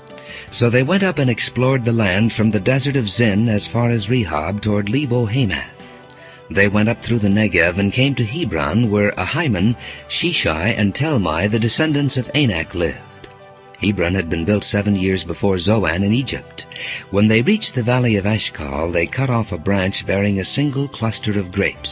2 of them carried it on a pole between them, along with some pomegranates and figs. That place was called the Valley of Eshcol because of the cluster of grapes the Israelites cut off there. At the end of 40 days they returned from exploring the land. They came back to Moses and Aaron and the whole Israelite community at Kadesh in the desert of Paran. There they reported to them and to the whole assembly and showed them the fruit of the land. They gave Moses this account: "We went into the land to which you sent us, and it does flow with milk and honey. Here is its fruit, but the people who live there are powerful, and the cities are fortified and very large. We even saw descendants of Anak there. The Amalekites live in the Negev. The Hittites, Jebusites, and Amorites live in the hill country, and the Canaanites live near the sea and along the Jordan." Then Caleb silenced the people before Moses and said, "We should go up and take possession of the land, for we can certainly do it." But the men who had gone up with him said, "We can't attack those people. They are stronger than we are." And they spread among the Israelites a bad report about the land they had explored. They said, "The land we explored devours those living in it. All the people we saw there are of great size. We saw the Nephilim there, the descendants of Anak come from the Nephilim. We seemed like grasshoppers in our own eyes, and we looked the same to them." Numbers chapter 14. That night all the people of the community raised their voices and wept aloud.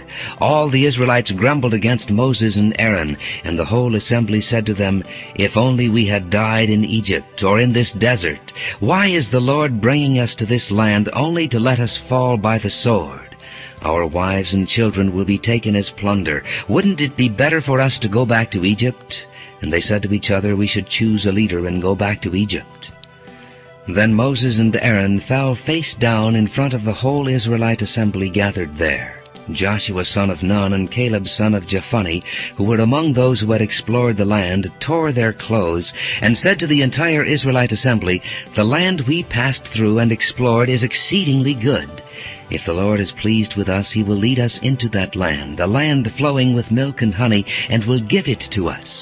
Only do not rebel against the Lord, and do not be afraid of the people of the land, because we will swallow them up. Their protection is gone, but the Lord is with us. Do not be afraid of them." But the whole assembly talked about stoning them. Then the glory of the Lord appeared at the tent of meeting to all the Israelites. The Lord said to Moses, "How long will these people treat me with contempt? How long will they refuse to believe in me in spite of all the miraculous signs I have performed among them? I will strike them down with a plague and destroy them, but I will make you into a nation greater and stronger than they." Moses said to the Lord, "Then the Egyptians will hear about it. By your power you brought these people up from among them, and they will tell the inhabitants of this land about it. They have already heard that you, O Lord, are with these people, and that you, O Lord, have been seen face to face, that your cloud stays over them, and that you go before them in a pillar of cloud by day and a pillar of fire by night. If you put these people to death all at one time, the nations who have heard this report about you will say, 'The Lord was not able to bring these people into the land he promised them on oath, so he slaughtered them in the desert.' Now may the Lord's strength be displayed, just as you have declared. The Lord is slow to anger, abounding in love, and forgiving sin and rebellion. Yet he does not leave the guilty unpunished. He punishes the children for the sin of the fathers to the third and fourth generation. In accordance with your great love, forgive the sin of these people, just as you have pardoned them from the time they left Egypt until now." The Lord replied, "I have forgiven them as you asked. Nevertheless, as surely as I live, and as surely as the glory of the Lord fills the whole earth, not one of the men who saw my glory and the miraculous signs I performed in Egypt and in the desert, but who disobeyed me and tested me 10 times, not one of them will ever see the land I promised on oath to their forefathers. No one who has treated me with contempt will ever see it. But because my servant Caleb has a different spirit and follows me wholeheartedly, I will bring him into the land he went to, and his descendants will inherit it." Since the Amalekites and Canaanites are living in the valleys, turn back tomorrow and set out toward the desert along the route to the Red Sea. The Lord said to Moses and Aaron, "How long will this wicked community grumble against me? I have heard the complaints of these grumbling Israelites. So tell them, as surely as I live, declares the Lord, I will do to you the very things I heard you say. In this desert your bodies will fall, every one of you 20 years old or more, who was counted in the census and who has grumbled against me. Not one of you will enter the land I swore with uplifted hand to make your home, except Caleb son of Jephunneh and Joshua son of Nun. As for your children that you said would be taken as plunder, I will bring them in to enjoy the land you have rejected. But you, your bodies will fall in this desert. Your children will be shepherds here for 40 years, suffering for your unfaithfulness, until the last of your bodies lies in the desert. For 40 years, 1 year for each of the 40 days you explored the land, you will suffer for your sins and know what it is like to have me against you. I, the Lord, have spoken, and I will surely do these things to this whole wicked community which is banded together against me. They will meet their end in this desert. Here they will die." So the men Moses had sent to explore the land, who returned and made the whole community grumble against him by spreading a bad report about it, these men responsible for spreading the bad report about the land were struck down and died of a plague before the Lord. Of the men who went to explore the land, only Joshua son of Nun and Caleb son of Jephunneh survived. When Moses reported this to all the Israelites, they mourned bitterly. Early the next morning they went up toward the high hill country. "We have sinned," they said. "We will go up to the place the Lord promised." But Moses said, "Why are you disobeying the Lord's command? This will not succeed. Do not go up, because the Lord is not with you. You will be defeated by your enemies, for the Amalekites and Canaanites will face you there. Because you have turned away from the Lord, He will not be with you, and you will fall by the sword." Nevertheless, in their presumption they went up toward the high hill country, though neither Moses nor the ark of the Lord's covenant moved from the camp. Then the Amalekites and Canaanites who lived in that hill country came down and attacked them, and beat them down all the way to Hormah. Numbers chapter 15. The Lord said to Moses, "Speak to the Israelites and say to them, after you enter the land I am giving you as a home, and you present to the Lord offerings made by fire from the herd or the flock, as an aroma pleasing to the Lord, whether burnt offerings or sacrifices, for special vows or free will offerings, or festival offerings, then the one who brings his offering shall present to the Lord a grain offering of 1/10 of an ephah of fine flour mixed with 1/4 of a hin of oil. With each lamb for the burnt offering or the sacrifice, prepare 1/4 of a hin of wine as a drink offering. With a ram, prepare a grain offering of 2/10 of an ephah of fine flour mixed with 1/3 of a hin of oil, and 1/3 of a hin of wine as a drink offering. Offer it as an aroma pleasing to the Lord. When you prepare a young bull as a burnt offering or sacrifice for a special vow or a fellowship offering to the Lord, bring with the bull a grain offering of 3/10 of an ephah of fine flour mixed with 1/2 a hin of oil. Also bring 1/2 a hin of wine as a drink offering. It will be an offering made by fire, an aroma pleasing to the Lord. Each bull or ram, each lamb or young goat is to be prepared in this manner. Do this for each one, for as many as you prepare. Every one who is native-born must do these things in this way when he brings an offering made by fire as an aroma pleasing to the Lord. For the generations to come, whenever an alien or anyone else living among you presents an offering made by fire as an aroma pleasing to the Lord, he must do exactly as you do. The community is to have the same rules for you and for the alien living among you. This is a lasting ordinance for the generations to come. You and the alien shall be the same before the Lord. The same laws and regulations will apply both to you and to the alien living among you. The Lord said to Moses, "Speak to the Israelites and say to them, when you enter the land to which I am taking you, and you eat the food of the land, present a portion as an offering to the Lord. Present a cake from the first of your ground meal, and present it as an offering from the threshing floor. Throughout the generations to come you are to give this offering to the Lord from the first of your ground meal." Now if you unintentionally fail to keep any of these commands the Lord gave Moses, any of the Lord's commands to you through him, from the day the Lord gave them and continuing through the generations to come, and if this is done unintentionally without the community being aware of it, then the whole community is to offer a young bull for a burnt offering as an aroma pleasing to the Lord, along with its prescribed grain offering and drink offering, and a male goat for a sin offering.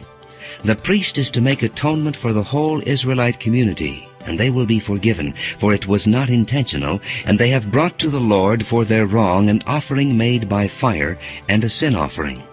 The whole Israelite community and the aliens living among them will be forgiven, because all the people were involved in the unintentional wrong.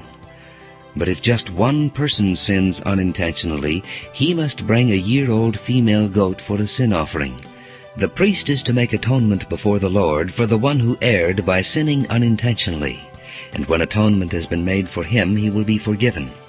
One and the same law applies to everyone who sins unintentionally, whether he is a native-born Israelite or an alien. But anyone who sins defiantly, whether native-born or alien, blasphemes the Lord, and that person must be cut off from his people. Because he has despised the Lord's word and broken his commands, that person must surely be cut off. His guilt remains on him.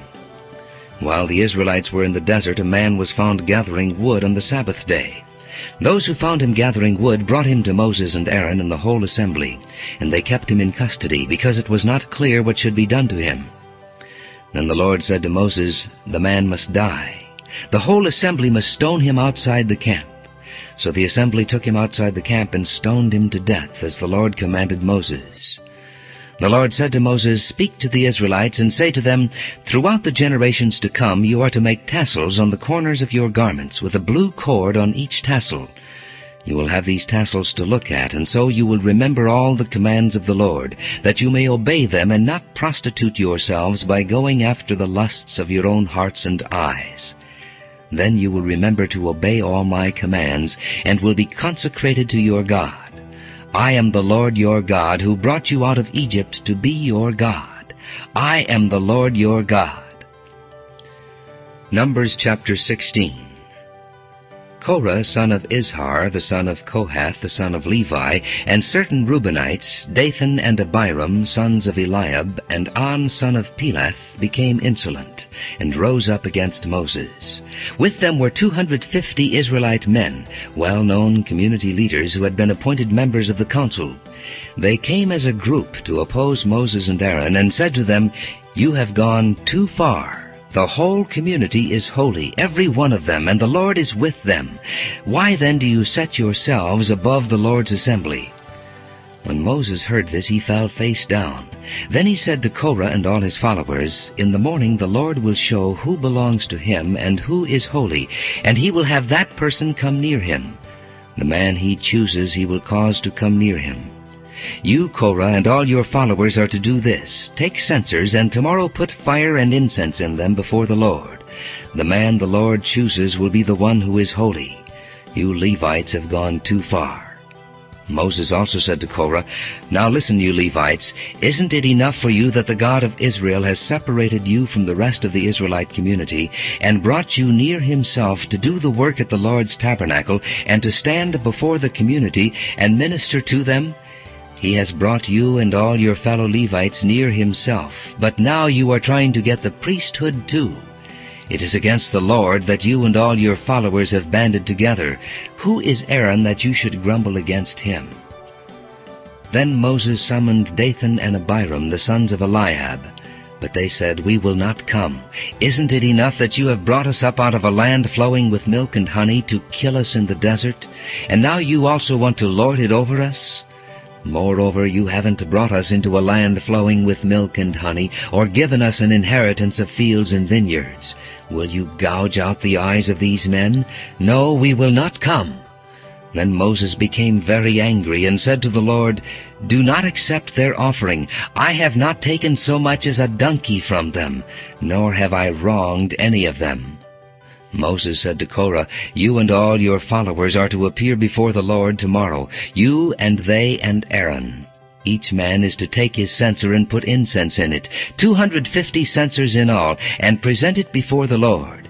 You and Aaron are to present your censers also. So each man took his censer, put fire and incense in it, and stood with Moses and Aaron at the entrance to the tent of meeting. When Korah had gathered all his followers in opposition to them at the entrance to the tent of meeting, the glory of the Lord appeared to the entire assembly. The Lord said to Moses and Aaron, "Separate yourselves from this assembly, so I can put an end to them at once." But Moses and Aaron fell face down and cried out, "O God, God of the spirits of all mankind, will you be angry with the entire assembly when only one man sins?" Then the Lord said to Moses, "Say to the assembly, move away from the tents of Korah, Dathan, and Abiram." Moses got up and went to Dathan and Abiram, and the elders of Israel followed him. He warned the assembly, "Move back from the tents of these wicked men. Do not touch anything belonging to them, or you will be swept away because of all their sins." So they moved away from the tents of Korah, Dathan, and Abiram. Dathan and Abiram had come out and were standing with their wives, children, and little ones at the entrances to their tents.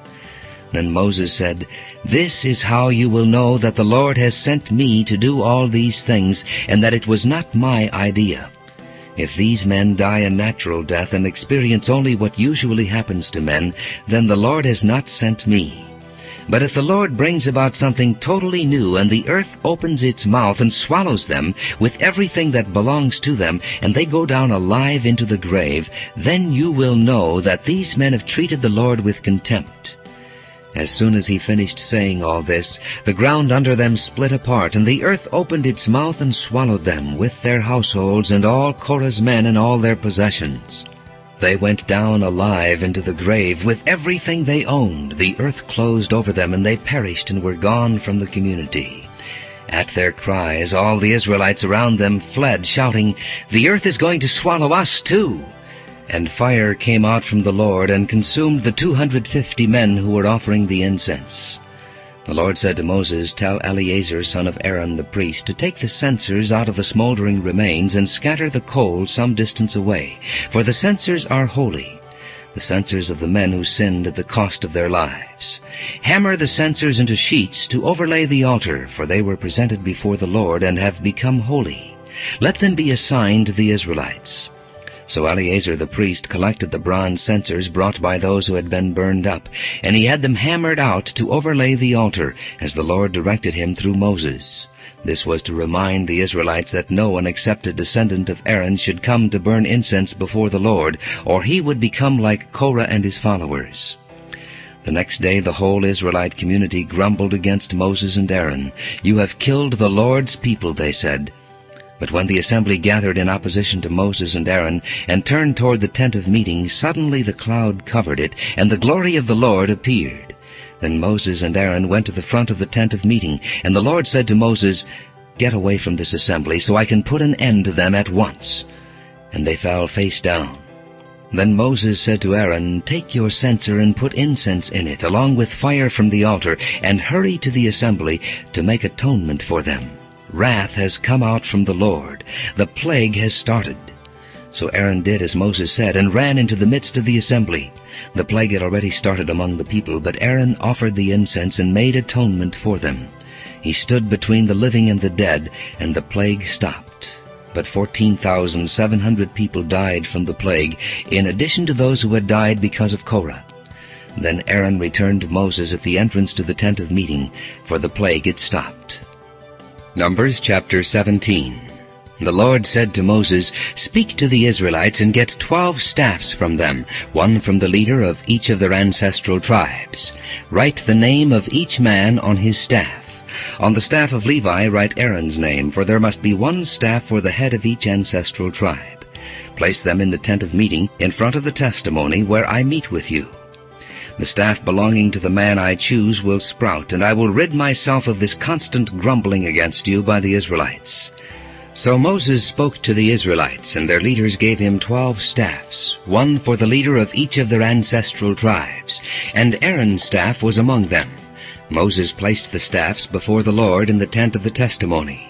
The next day Moses entered the tent of the testimony and saw that Aaron's staff, which represented the house of Levi, had not only sprouted, but had budded, blossomed, and produced almonds. Then Moses brought out all the staffs from the Lord's presence to all the Israelites. They looked at them, and each man took his own staff. The Lord said to Moses, "Put back Aaron's staff in front of the testimony to be kept as a sign to the rebellious. This will put an end to their grumbling against me, so that they will not die." Moses did just as the Lord commanded him. The Israelites said to Moses, "We will die. We are lost. We are all lost. Anyone who even comes near the tabernacle of the Lord will die. Are we all going to die?" Numbers chapter 18. The Lord said to Aaron, "You, your sons, and your father's family are to bear the responsibility for offenses against the sanctuary, and you and your sons alone are to bear the responsibility for offenses against the priesthood. Bring your fellow Levites from your ancestral tribe to join you and assist you when you and your sons minister before the tent of the testimony. They are to be responsible to you and are to perform all the duties of the tent. But they must not go near the furnishings of the sanctuary or the altar, or both they and you will die. They are to join you and be responsible for the care of the tent of meeting, all the work at the tent, and no one else may come near where you are. You are to be responsible for the care of the sanctuary and the altar, so that wrath will not fall on the Israelites again. I myself have selected your fellow Levites from among the Israelites as a gift to you, dedicated to the Lord, to do the work at the tent of meeting. But only you and your sons may serve as priests in connection with everything at the altar and inside the curtain. I am giving you the service of the priesthood as a gift. Anyone else who comes near the sanctuary must be put to death." Then the Lord said to Aaron, "I myself have put you in charge of the offerings presented to me. All the holy offerings the Israelites give me, I give to you and your sons as your portion and regular share. You are to have the part of the most holy offerings that is kept from the fire. From all the gifts they bring me as most holy offerings, whether grain or sin or guilt offerings, that part belongs to you and your sons. Eat it as something most holy. Every male shall eat it. You must regard it as holy. This also is yours, whatever is set aside from the gifts of all the wave offerings of the Israelites. I give this to you and your sons and daughters as your regular share. Everyone in your household who is ceremonially clean may eat it. I give you all the finest olive oil and all the finest new wine and grain they give the Lord as the first fruits of their harvest. All the land's first fruits that they bring to the Lord will be yours. Everyone in your household who is ceremonially clean may eat it. Everything in Israel that is devoted to the Lord is yours. The first offspring of every womb, both man and animal, that is offered to the Lord is yours. But you must redeem every firstborn son and every firstborn male of unclean animals. When they are a month old, you must redeem them at the redemption price set at 5 shekels of silver, according to the sanctuary shekel, which weighs 20 gerahs. But you must not redeem the firstborn of an ox, a sheep, or a goat. They are holy. Sprinkle their blood on the altar, and burn their fat as an offering made by fire, an aroma pleasing to the Lord. Their meat is to be yours, just as the breast of the wave offering and the right thigh are yours. Whatever is set aside from the holy offerings the Israelites present to the Lord, I give to you and your sons and daughters as your regular share. It is an everlasting covenant of salt before the Lord for both you and your offspring." The Lord said to Aaron, "You will have no inheritance in their land, nor will you have any share among them. I am your share and your inheritance among the Israelites. I give to the Levites all the tithes in Israel as their inheritance, in return for the work they do while serving at the tent of meeting. From now on, the Israelites must not go near the tent of meeting, or they will bear the consequences of their sin and will die. It is the Levites who are to do the work at the tent of meeting and bear the responsibility for offenses against it. This is a lasting ordinance for the generations to come. They will receive no inheritance among the Israelites. Instead, I give to the Levites as their inheritance the tithes that the Israelites present as an offering to the Lord.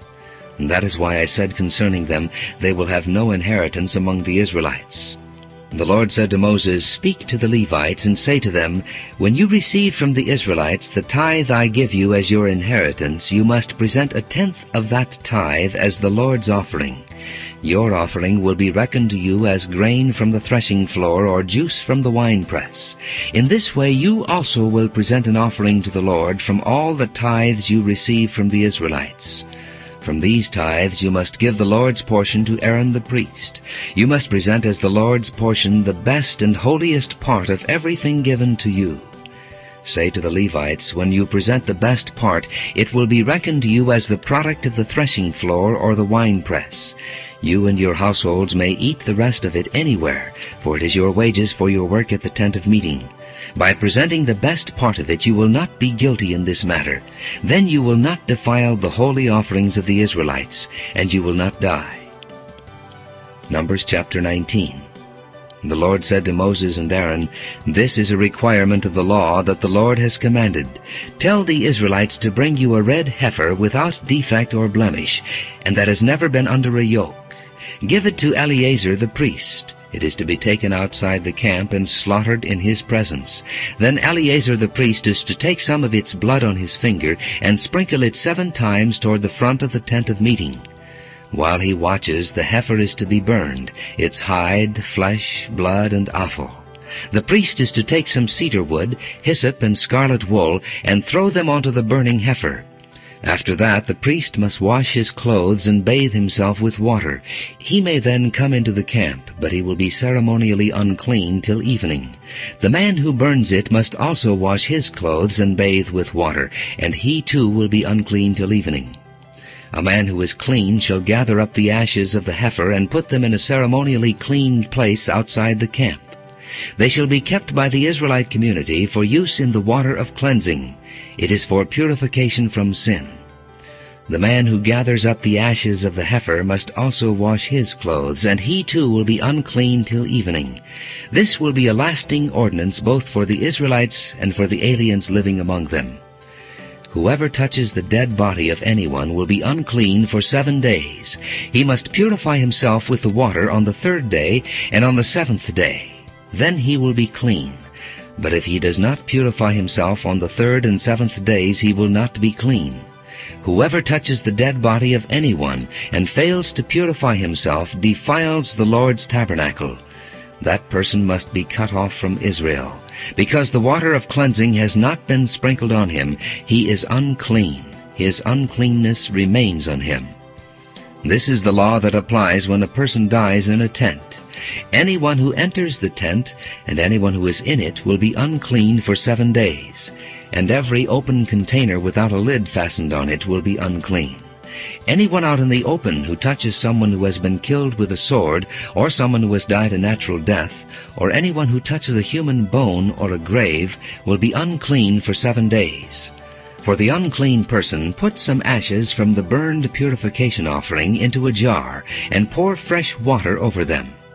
Then a man who is ceremonially clean is to take some hyssop, dip it in the water, and sprinkle the tent and all the furnishings and the people who were there. He must also sprinkle anyone who has touched a human bone or a grave, or someone who has been killed, or someone who has died a natural death. The man who is clean is to sprinkle the unclean person on the 3rd and 7th days, and on the 7th day he is to purify him. The person being cleansed must wash his clothes and bathe with water, and that evening he will be clean. But if a person who is unclean does not purify himself, he must be cut off from the community, because he has defiled the sanctuary of the Lord. The water of cleansing has not been sprinkled on him, and he is unclean. This is a lasting ordinance for them. The man who sprinkles the water of cleansing must also wash his clothes, and anyone who touches the water of cleansing will be unclean till evening. Anything that an unclean person touches becomes unclean, and anyone who touches it becomes unclean till evening. Numbers chapter 20. In the 1st month, the whole Israelite community arrived at the desert of Zin, and they stayed at Kadesh. There Miriam died and was buried. Now there was no water for the community, and the people gathered in opposition to Moses and Aaron. They quarreled with Moses and said, "If only we had died when our brothers fell dead before the Lord. Why did you bring the Lord's community into this desert, that we and our livestock should die here? Why did you bring us up out of Egypt to this terrible place? It has no grain or figs, grapevines or pomegranates, and there is no water to drink." Moses and Aaron went from the assembly to the entrance to the tent of meeting and fell face down, and the glory of the Lord appeared to them. The Lord said to Moses, "Take the staff, and you and your brother Aaron gather the assembly together. Speak to that rock before their eyes, and it will pour out its water. You will bring water out of the rock for the community, so they and their livestock can drink." So Moses took the staff from the Lord's presence just as he commanded him. He and Aaron gathered the assembly together in front of the rock, and Moses said to them, "Listen, you rebels, must we bring you water out of this rock?" Then Moses raised his arm and struck the rock twice with his staff. Water gushed out, and the community and their livestock drank. But the Lord said to Moses and Aaron, "Because you did not trust in me enough to honor me as holy in the sight of the Israelites, you will not bring this community into the land I give them." These were the waters of Meribah, where the Israelites quarreled with the Lord, and where he showed himself holy among them. Moses sent messengers from Kadesh to the king of Edom, saying, "This is what your brother Israel says. You know about all the hardships that have come upon us. Our forefathers went down into Egypt, and we lived there many years. The Egyptians mistreated us and our fathers. But when we cried out to the Lord, he heard our cry and sent an angel and brought us out of Egypt. Now we are here at Kadesh, a town on the edge of your territory. Please let us pass through your country. We will not go through any field or vineyard, or drink water from any well. We will travel along the king's highway, and not turn to the right or to the left, until we have passed through your territory." But Edom answered, "You may not pass through here. If you try, we will march out and attack you with a sword." The Israelites replied, "We will go along the main road, and if we or our livestock drink any of your water, we will pay for it. We only want to pass through on foot, nothing else." Again they answered, "You may not pass through." Then Edom came out against them with a large and powerful army. Since Edom refused to let them go through their territory, Israel turned away from them. The whole Israelite community set out from Kadesh and came to Mount Hor. At Mount Hor, near the border of Edom, the Lord said to Moses and Aaron, "Aaron will be gathered to his people. He will not enter the land I give the Israelites, because both of you rebelled against my command at the waters of Meribah. Get Aaron and his son Eleazar, and take them up Mount Hor. Remove Aaron's garments and put them on his son Eleazar, for Aaron will be gathered to his people, and he will die there." Moses did as the Lord commanded. They went up Mount Hor in the sight of the whole community. Moses removed Aaron's garments and put them on his son Eleazar, and Aaron died there on top of the mountain. Then Moses and Eleazar came down from the mountain, and when the whole community learned that Aaron had died, the entire house of Israel mourned for him 30 days. Numbers chapter 21. When the Canaanite king of Arad, who lived in the Negev, heard that Israel was coming along the road to Atharim, he attacked the Israelites and captured some of them. Then Israel made this vow to the Lord, "If you will deliver these people into our hands, we will totally destroy their cities." The Lord listened to Israel's plea and gave the Canaanites over to them. They completely destroyed them and their towns. So the place was named Hormah. They traveled from Mount Hor along the route to the Red Sea to go around Edom. But the people grew impatient on the way. They spoke against God and against Moses and said, "Why have you brought us up out of Egypt to die in the desert? There is no bread, there is no water, and we detest this miserable food." Then the Lord sent venomous snakes among them. They bit the people, and many Israelites died. The people came to Moses and said, "We sinned when we spoke against the Lord and against you. Pray that the Lord will take the snakes away from us." So Moses prayed for the people. The Lord said to Moses, "Make a snake and put it up on a pole. Anyone who is bitten can look at it and live." So Moses made a bronze snake and put it up on a pole. Then when anyone was bitten by a snake and looked at the bronze snake, he lived. The Israelites moved on and camped at Oboth.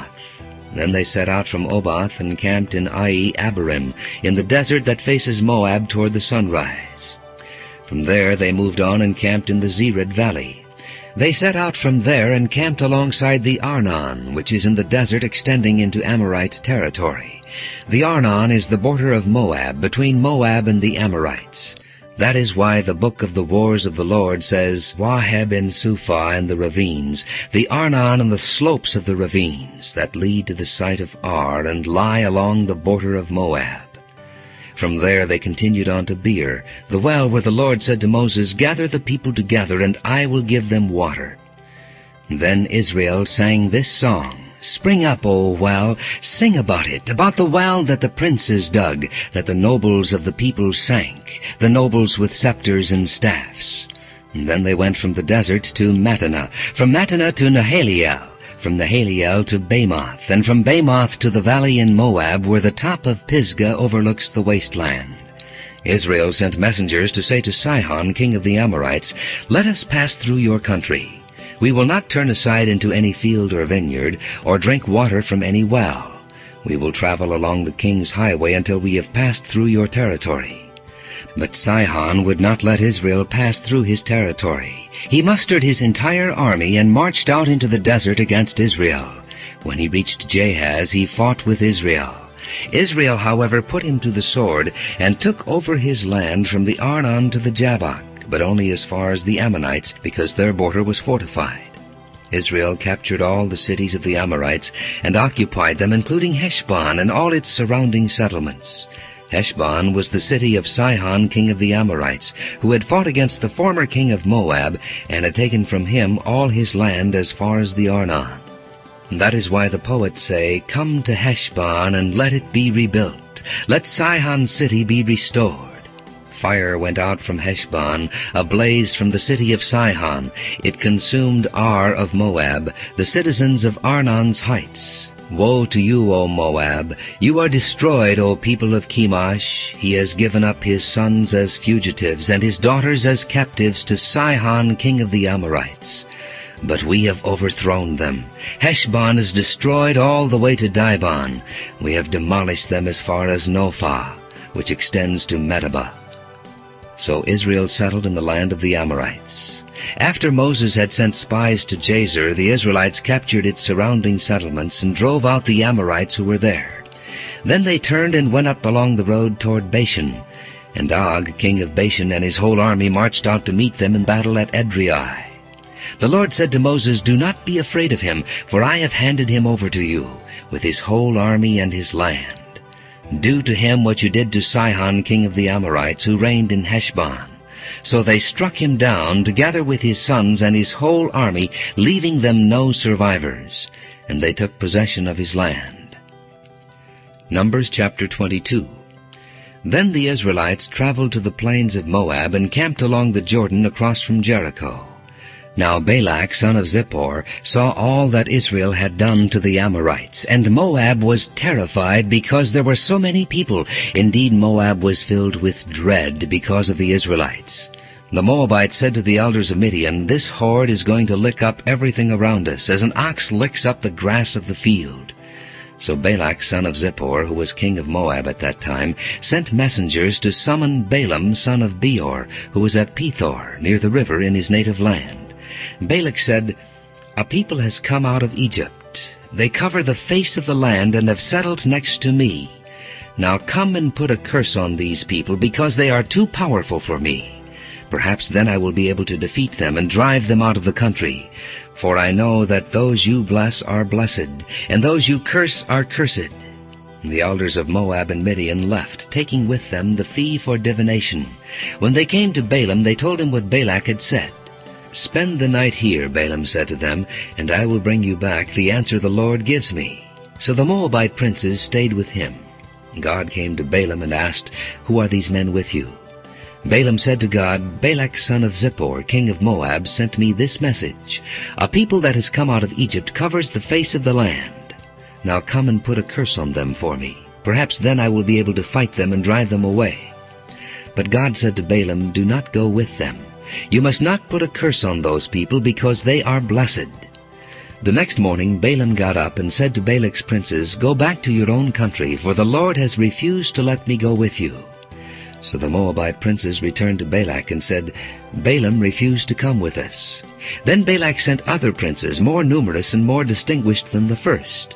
They came to Balaam and said, "This is what Balak son of Zippor says, Do not let anything keep you from coming to me, because I will reward you handsomely and do whatever you say. Come and put a curse on these people for me." But Balaam answered them, "Even if Balak gave me his palace filled with silver and gold, I could not do anything great or small to go beyond the command of the Lord my God. Now stay here tonight as the others did, and I will find out what else the Lord will tell me." That night God came to Balaam and said, "Since these men have come to summon you, go with them, but do only what I tell you." Balaam got up in the morning, saddled his donkey, and went with the princes of Moab. But God was very angry when he went, and the angel of the Lord stood in the road to oppose him. Balaam was riding on his donkey, and his 2 servants were with him. When the donkey saw the angel of the Lord standing in the road with a drawn sword in his hand, she turned off the road into a field. Balaam beat her to get her back on the road. Then the angel of the Lord stood in a narrow path between 2 vineyards with walls on both sides. When the donkey saw the angel of the Lord, she pressed close to the wall, crushing Balaam's foot against it. So he beat her again. Then the angel of the Lord moved on ahead and stood in a narrow place where there was no room to turn, either to the right or to the left. When the donkey saw the angel of the Lord, she lay down under Balaam, and he was angry, and beat her with his staff. Then the Lord opened the donkey's mouth, and she said to Balaam, "What have I done to you to make you beat me these 3 times?" Balaam answered the donkey, "You have made a fool of me. If I had a sword in my hand, I would kill you right now." The donkey said to Balaam, "Am I not your own donkey, which you have always ridden to this day? Have I been in the habit of doing this to you?" "No," he said. Then the Lord opened Balaam's eyes, and he saw the angel of the Lord standing in the road with his sword drawn. So he bowed low and fell face down. And the angel of the Lord asked him, "Why have you beaten your donkey these 3 times? I have come here to oppose you because your path is a reckless one before me.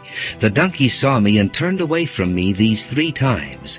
If she had not turned away, I would certainly have killed you by now, but I would have spared her." Balaam said to the angel of the Lord, "I have sinned. I did not realize you were standing in the road to oppose me. Now if you are displeased, I will go back." The angel of the Lord said to Balaam, "Go with the men, but speak only what I tell you." So Balaam went with the princes of Balak. When Balak heard that Balaam was coming, he went out to meet him at the Moabite town on the Arnon border at the edge of his territory.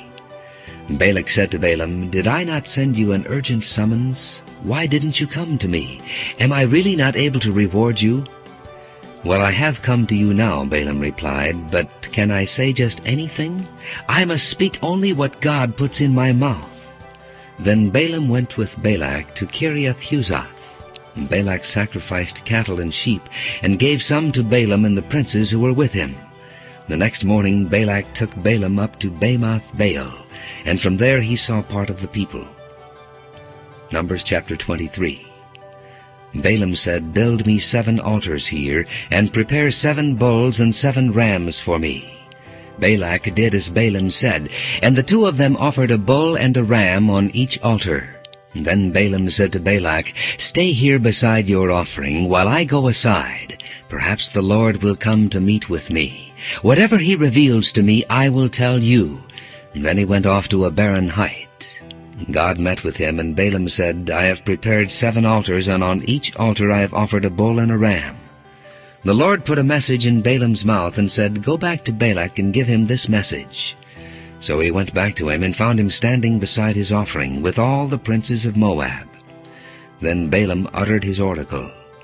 "Balak brought me from Aram, the king of Moab from the eastern mountains. Come," he said, "curse Jacob for me. Come, denounce Israel." How can I curse those whom God has not cursed? How can I denounce those whom the Lord has not denounced? From the rocky peaks I see them, from the heights I view them. I see a people who live apart and do not consider themselves one of the nations. Who can count the dust of Jacob or number the 4th part of Israel? Let me die the death of the righteous, and may my end be like theirs. Balak said to Balaam, "What have you done to me? I brought you to curse my enemies, but you have done nothing but bless them." He answered, "Must I not speak what the Lord puts in my mouth?" Then Balak said to him, "Come with me to another place where you can see them.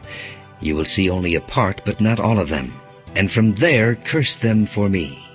So he took him to the field of Zophim on the top of Pisgah, and there he built 7 altars and offered a bull and a ram on each altar. Balaam said to Balak, "Stay here beside your offering while I meet with him over there." The Lord met with Balaam and put a message in his mouth, and said, "Go back to Balak and give him this message." So he went to him and found him standing beside his offering with the princes of Moab. Balak asked him, "What did the Lord say?" Then he uttered his oracle. "Arise, Balak, and listen. Hear me, son of Zippor. God is not a man that he should lie, nor a son of man that he should change his mind. Does he speak and then not act? Does he promise and not fulfill? I have received a command to bless. He has blessed, and I cannot change it. No misfortune is seen in Jacob, no misery observed in Israel.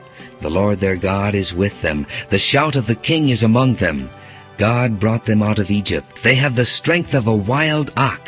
There is no sorcery against Jacob, no divination against Israel. It will now be said of Jacob and of Israel, See what God has done. The people rise like a lioness. They rouse themselves like a lion that does not rest till he devours his prey and drinks the blood of his victims." Then Balak said to Balaam, "Neither curse them at all, nor bless them at all." Balaam answered, "Did I not tell you I must do whatever the Lord says?" Then Balak said to Balaam, "Come, let me take you to another place. Perhaps it will please God to let you curse them for me from there." And Balak took Balaam to the top of Peor, overlooking the wasteland. Balaam said, "Build me 7 altars here, and prepare 7 bulls and 7 rams for me." Balak did as Balaam had said, and offered a bull and a ram on each altar. Numbers chapter 24. Now when Balaam saw that it pleased the Lord to bless Israel, he did not resort to sorcery as at other times, but turned his face toward the desert. When Balaam looked out and saw Israel encamped tribe by tribe, the Spirit of God came upon him, and he uttered his oracle. The oracle of Balaam, son of Beor, the oracle of one whose eye sees clearly, the oracle of one who hears the words of God, who sees a vision from the Almighty, who falls prostrate, and whose eyes are opened. How beautiful are your tents, O Jacob, your dwelling places, O Israel! Like valleys they spread out, like gardens beside a river, like aloes planted by the Lord, like cedars beside the waters. Water will flow from their buckets, their seed will have abundant water. Their king will be greater than Agag, their kingdom will be exalted. God brought them out of Egypt. They have the strength of a wild ox. They devour hostile nations and break their bones in pieces. With their arrows they pierce them. Like a lion they crouch and lie down. Like a lioness, who dares to rouse them? May those who bless you be blessed, and those who curse you be cursed. Then Balak's anger burned against Balaam. He struck his hands together and said to him, I summoned you to curse my enemies, but you have blessed them these 3 times. Now leave at once and go home. I said I would reward you handsomely, but the Lord has kept you from being rewarded. Balaam answered Balak, Did I not tell the messengers you sent me, even if Balak gave me his palace filled with silver and gold, I could not do anything of my own accord, good or bad, to go beyond the command of the Lord, and I must say only what the Lord says. Now I am going back to my people. But come, let me warn you of what this people will do to your people in days to come. And then he uttered his oracle. The oracle of Balaam son of Beor, the oracle of one whose eye sees clearly, the oracle of one who hears the words of God, who has knowledge from the Most High, who sees a vision from the Almighty, who falls prostrate and whose eyes are opened. I see him, but not now. I behold him, but not near. A star will come out of Jacob. A scepter will rise out of Israel. He will crush the foreheads of Moab, the skulls of all the sons of Sheth. Edom will be conquered. Seir, his enemy, will be conquered. But Israel will grow strong. A ruler will come out of Jacob and destroy the survivors of the city. Then Balaam saw Amalek and uttered his oracle. Amalek was first among the nations, but he will come to ruin at last. Then he saw the Kenites and uttered his oracle. Your dwelling place is secure, your nest is set in a rock. Yet you Kenites will be destroyed when Asshur takes you captive. Then he uttered his oracle, Ah, who can live when God does this? Ships will come from the shores of Kittim. They will subdue Asshur and Eber, but they too will come to ruin. Then Balaam got up and returned home, and Balak went his own way. Numbers chapter 25. While Israel was staying in Shittim, the men began to indulge in sexual immorality with Moabite women, who invited them to the sacrifices to their gods. The people ate and bowed down before these gods. So Israel joined in worshipping the Baal of Peor, and the Lord's anger burned against them. The Lord said to Moses, Take all the leaders of these people, kill them, and expose them in broad daylight before the Lord, so that the Lord's fierce anger may turn away from Israel. So Moses said to Israel's judges, Each of you must put to death those of your men who have joined in worshipping the Baal of Peor. Then an Israelite man brought to his family a Midianite woman right before the eyes of Moses and the whole assembly of Israel, while they were weeping at the entrance to the tent of meeting. When Phinehas, son of Eleazar, the son of Aaron the priest, saw this, he left the assembly, took a spear in his hand, and followed the Israelite into the tent. He drove the spear through both of them, through the Israelite and into the woman's body. Then the plague against the Israelites was stopped. But those who died in the plague numbered 24,000. The Lord said to Moses, Phinehas, son of Eleazar, the son of Aaron the priest, has turned my anger away from the Israelites, for he was as zealous as I am for my honor among them, so that in my zeal I did not put an end to them. Therefore tell him I am making my covenant of peace with him. He and his descendants will have a covenant of a lasting priesthood, because he was zealous for the honor of his God and made atonement for the Israelites. The name of the Israelite who was killed with the Midianite woman was Zimri, son of Salu, the leader of a Simeonite family. And the name of the Midianite woman who was put to death was Cosbi, daughter of Zur, a tribal chief of a Midianite family. The Lord said to Moses, Treat the Midianites as enemies and kill them, because they treated you as enemies when they deceived you in the affair of Peor and their sister Cosbi, the daughter of a Midianite leader, the woman who was killed when the plague came as a result of Peor. Numbers chapter 26. After the plague, the Lord said to Moses and Eleazar, son of Aaron the priest, Take a census of the whole Israelite community by families, all those 20 years old or more who are able to serve in the army of Israel. So on the plains of Moab by the Jordan across from Jericho, Moses and Eleazar the priest spoke with them and said, Take a census of the men 20 years old or more, as the Lord commanded Moses. These were the Israelites who came out of Egypt. The descendants of Reuben, the firstborn son of Israel, were through Hanok, the Hanokite clan, through Palu, the Paluite clan, through Hezron, the Hezronite clan, through Carmi, the Carmite clan. These were the clans of Reuben. Those numbered were 43,730.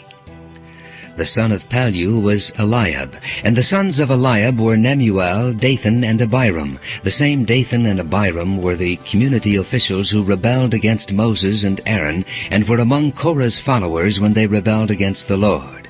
The earth opened its mouth and swallowed them, along with Korah, whose followers died when the fire devoured the 250 men, and they served as a warning sign. The line of Korah, however, did not die out. The descendants of Simeon by their clans were through Nemuel, the Nemuelite clan, through Jamin, the Jaminite clan, through Jachin, the Jachinite clan, through Zerah, the Zerahite clan, through Shael, the Shaelite clan. These were the clans of Simeon. There were 22,200 men. The descendants of Gad by their clans were through Zephon, the Zephonite clan, through Haggai, the Haggite clan, through Shuni, the Shunite clan, through Ozni, the Oznite clan, through Eri, the Erite clan, through Arodi, the Arodite clan, through Areli, the Arelite clan. These were the clans of Gad. Those numbered were 40,500. And Onan were sons of Judah, but they died in Canaan. The descendants of Judah by their clans were through Shelah, the Shelonite clan, through Perez, the Perezite clan, through Zerah, the Zerahite clan. The descendants of Perez were through Hezron, the Hezronite clan, through Hamel, the Hamelite clan. These were the clans of Judah. Those numbered were 76,500. The descendants of Issachar by their clans were through Tola the Tolaite clan, through Puah the Puite clan, through Jashub the Jashabite clan, through Shimron the Shimronite clan. These were the clans of Issachar, and those numbered were 64,300. The descendants of Zebulun by their clans were through Serad the Seradite clan, through Elon the Elonite clan, through Jaleel the Jaleelite clan. These were the clans of Zebulun, and those numbered were 60,500. The descendants of Joseph by their clans through Manasseh and Ephraim were the descendants of Manasseh, through Machir the Machirite clan. Machir was the father of Gilead, through Gilead the Gileadite clan. These were the descendants of Gilead, through Iezer the Iezerite clan, through Helek the Helekite clan, through Asriel the Asrielite clan, through Shechem the Shechemite clan, through Shemida the Shemaiahite clan, through Hepher the Hepherite clan. Zelophehad, son of Hepher, had no sons. He had only daughters, whose names were Mahlah, Noah, Hagla, Milcah, and Tirzah. These were the clans of Manasseh. Those numbered were 52,700. These were the descendants of Ephraim by their clans, through Shuthelah the Shuthelahite clan, through Becher the Becherite clan, through Tahan the Tahanite clan. These were the descendants of Shuthelah, through Eran the Eranite clan. These were the clans of Ephraim. Those numbered were 32,500. These were the descendants of Joseph by their clans. The descendants of Benjamin by their clans were through Bela the Belaite clan, through Ashbel the Ashbelite clan, through Ahiram the Ahiramite clan, through Shupham the Shuphamite clan, through Hupham the Huphamite clan. The descendants of Bela through Ard and Naaman were through Ard the Ardite clan, through Naaman the Naamite clan. These were the clans of Benjamin, and those numbered were 45,600. These were the descendants of Dan by their clans, through Shuham the Shuhamite clan. These were the clans of Dan. All of them were Shuhamite clans, and those numbered were 64,400. The descendants of Asher by their clans were through Imnah the Imnite clan, through Ishvi the Ishvite clan, through Beriah the Beriahite clan, and through the descendants of Beriah, through Heber the Heberite clan, through Malchiel the Malchielite clan. Asher had a daughter named Serah. These were the clans of Asher. Those numbered were 53,400. The descendants of Naphtali by their clans were through Jaziel the Jazielite clan, through Guni the Gunite clan, through Jezer the Jezerite clan, through Shillem the Shillemite clan. These were the clans of Naphtali. Those numbered were 45,400. The total number of the men of Israel was 601,730. The Lord said to Moses, "The land is to be allotted to them as an inheritance based on the number of names. To a larger group give a larger inheritance, and to a smaller group a smaller one. Each is to receive its inheritance according to the number of those listed. Be sure that the land is distributed by lot. What each group inherits will be according to the names for its ancestral tribe. Each inheritance is to be distributed by lot among the larger and smaller groups." These were the Levites who were counted by their clans, through Gershon the Gershonite clan, through Kohath the Kohathite clan, through Merari the Merarite clan. These also were Levite clans, the Libnite clan, the Hebronite clan, the Malite clan, the Mushite clan, the Korahite clan. Kohath was the forefather of Amram. The name of Amram's wife was Jochebed, a descendant of Levi who was born to the Levites in Egypt. To Amram she bore Aaron, Moses, and their sister Miriam. Aaron was the father of Nadab and Abihu, Eleazar and Ithamar. But Nadab and Abihu died when they made an offering before the Lord with unauthorized fire. All the male Levites a month old or more numbered 23,000. They were not counted along with the other Israelites because they received no inheritance among them. These are the ones counted by Moses and Eleazar the priest when they counted the Israelites on the plains of Moab by the Jordan across from Jericho. Not one of them was among those counted by Moses and Aaron the priest when they counted the Israelites in the desert of Sinai. For the Lord had told those Israelites they would surely die in the desert, and not one of them was left except Caleb son of Jephunneh and Joshua son of Nun. Numbers chapter 27. The daughters of Zelophehad, son of Hepher, the son of Gilead, the son of Machir, the son of Manasseh, belonged to the clans of Manasseh, son of Joseph. The names of the daughters were Mahlah, Noah, Hoglah, Milcah, and Tirzah. They approached the entrance to the tent of meeting and stood before Moses, Eleazar the priest, the leaders, and the whole assembly, and said, "Our father died in the desert. He was not among Korah's followers who banded together against the Lord, but he died for his own sin and left no sons. Why should our father's name disappear from his clan because he had no son? Give us property among our father's relatives." So Moses brought their case before the Lord, and the Lord said to him, "What Zelophehad's daughters are saying is right. You must certainly give them property as an inheritance among their father's relatives, and turn their father's inheritance over to them. Say to the Israelites, if a man dies and leaves no son, turn his inheritance over to his daughter. If he has no daughter, give his inheritance to his brothers. If he has no brothers, give his inheritance to his father's brothers. If his father had no brothers, give his inheritance to the nearest relative in his clan, that he may possess it. This is to be a legal requirement for the Israelites, as the Lord commanded Moses." Then the Lord said to Moses, "Go up this mountain in the Abarim range, and see the land I have given the Israelites. After you have seen it, you too will be gathered to your people, as your brother Aaron was. For when the community rebelled at the waters in the desert of Zin, both of you disobeyed my command to honor me as holy before their eyes. These were the waters of Meribah Kadesh in the desert of Zin."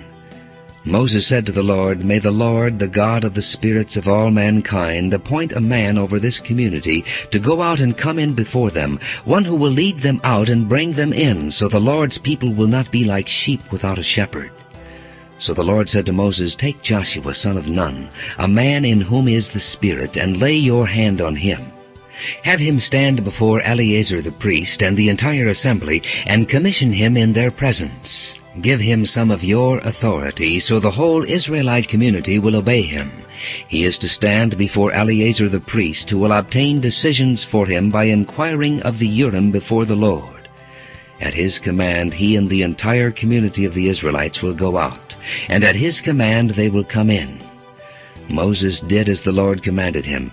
He took Joshua and had him stand before Eleazar the priest and the whole assembly. Then he laid his hands on him and commissioned him, as the Lord instructed through Moses. Numbers chapter 28. The Lord said to Moses, "Give this command to the Israelites, and say to them, See that you present to me at the appointed time the food for my offerings made by fire, as an aroma pleasing to me. Say to them, This is the offering made by fire that you are to present to the Lord. 2 lambs a year old without defect as a regular burnt offering each day. Prepare 1 lamb in the morning, and the other at twilight, together with a grain offering of 1/10 of an ephah of fine flour mixed with 1/4 of a hin of oil from pressed olives. This is the regular burnt offering instituted at Mount Sinai as a pleasing aroma, an offering made to the Lord by fire. The accompanying drink offering is to be 1/4 of a hin of fermented drink with each lamb. Pour out the drink offering to the Lord at the sanctuary. Prepare the 2nd lamb at twilight, along with the same kind of grain offering and drink offering that you prepare in the morning. This is an offering made by fire, an aroma pleasing to the Lord. On the Sabbath day, make an offering of 2 lambs a year old without defect, together with its drink offering, and a grain offering of 2/10 of an ephah of fine flour mixed with oil.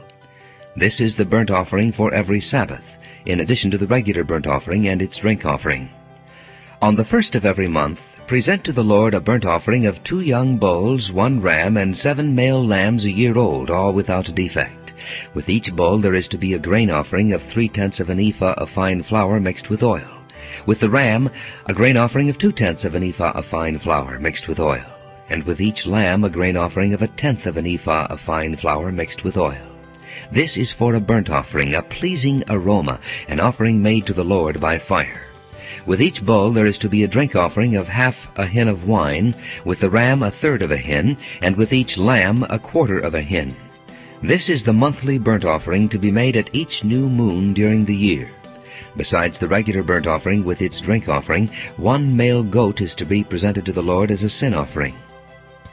On the 14th day of the 1st month the Lord's Passover is to be held.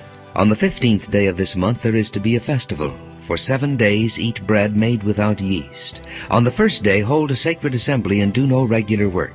Present to the Lord an offering made by fire, a burnt offering of 2 young bulls, 1 ram, and 7 male lambs a year old, all without defect.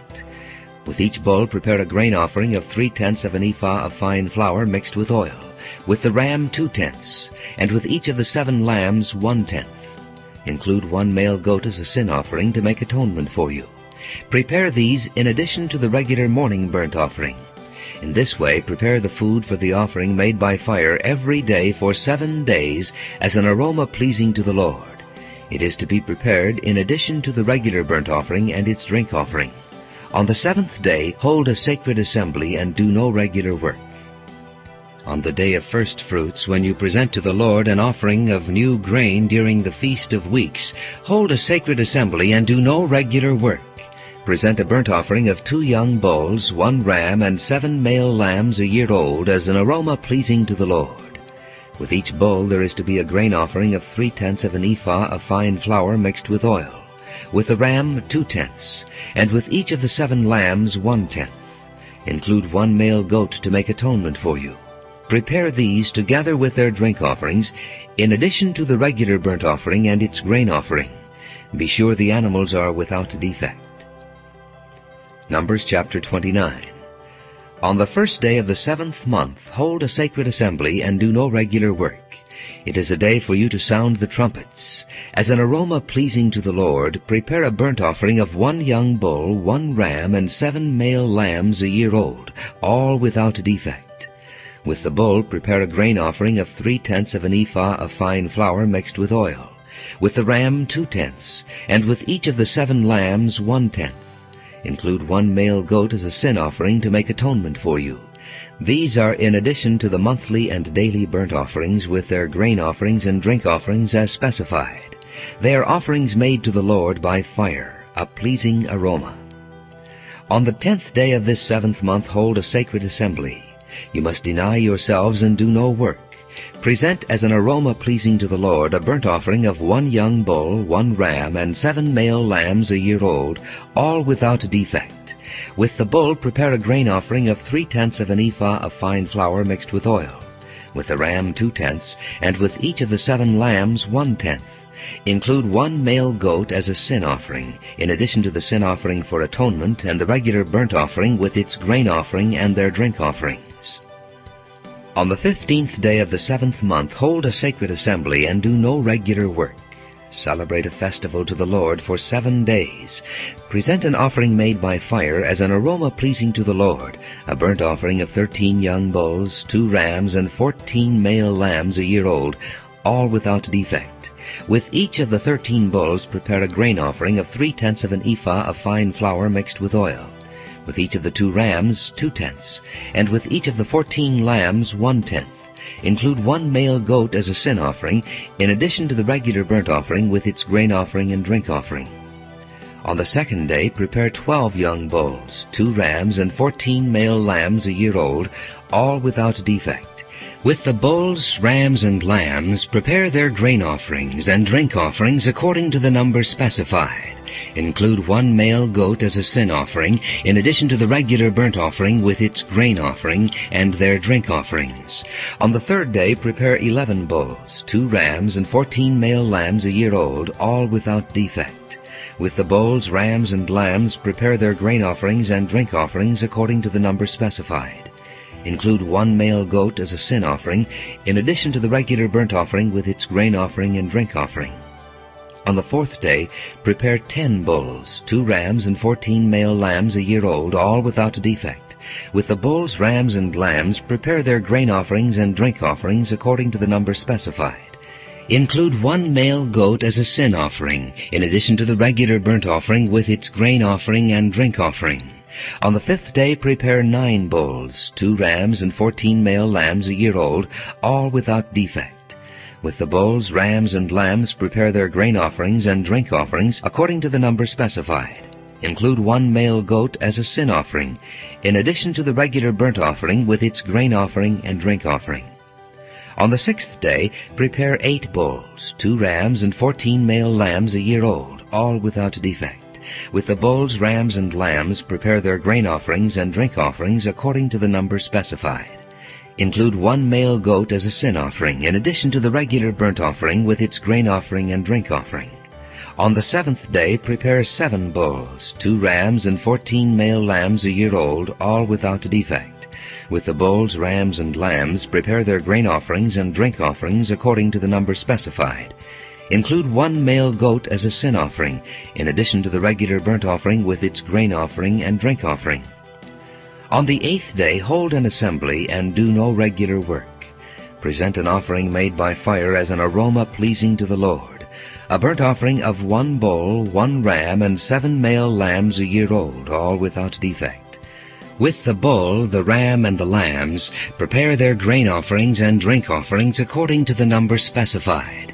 Include 1 male goat as a sin offering, in addition to the regular burnt offering with its grain offering and drink offering.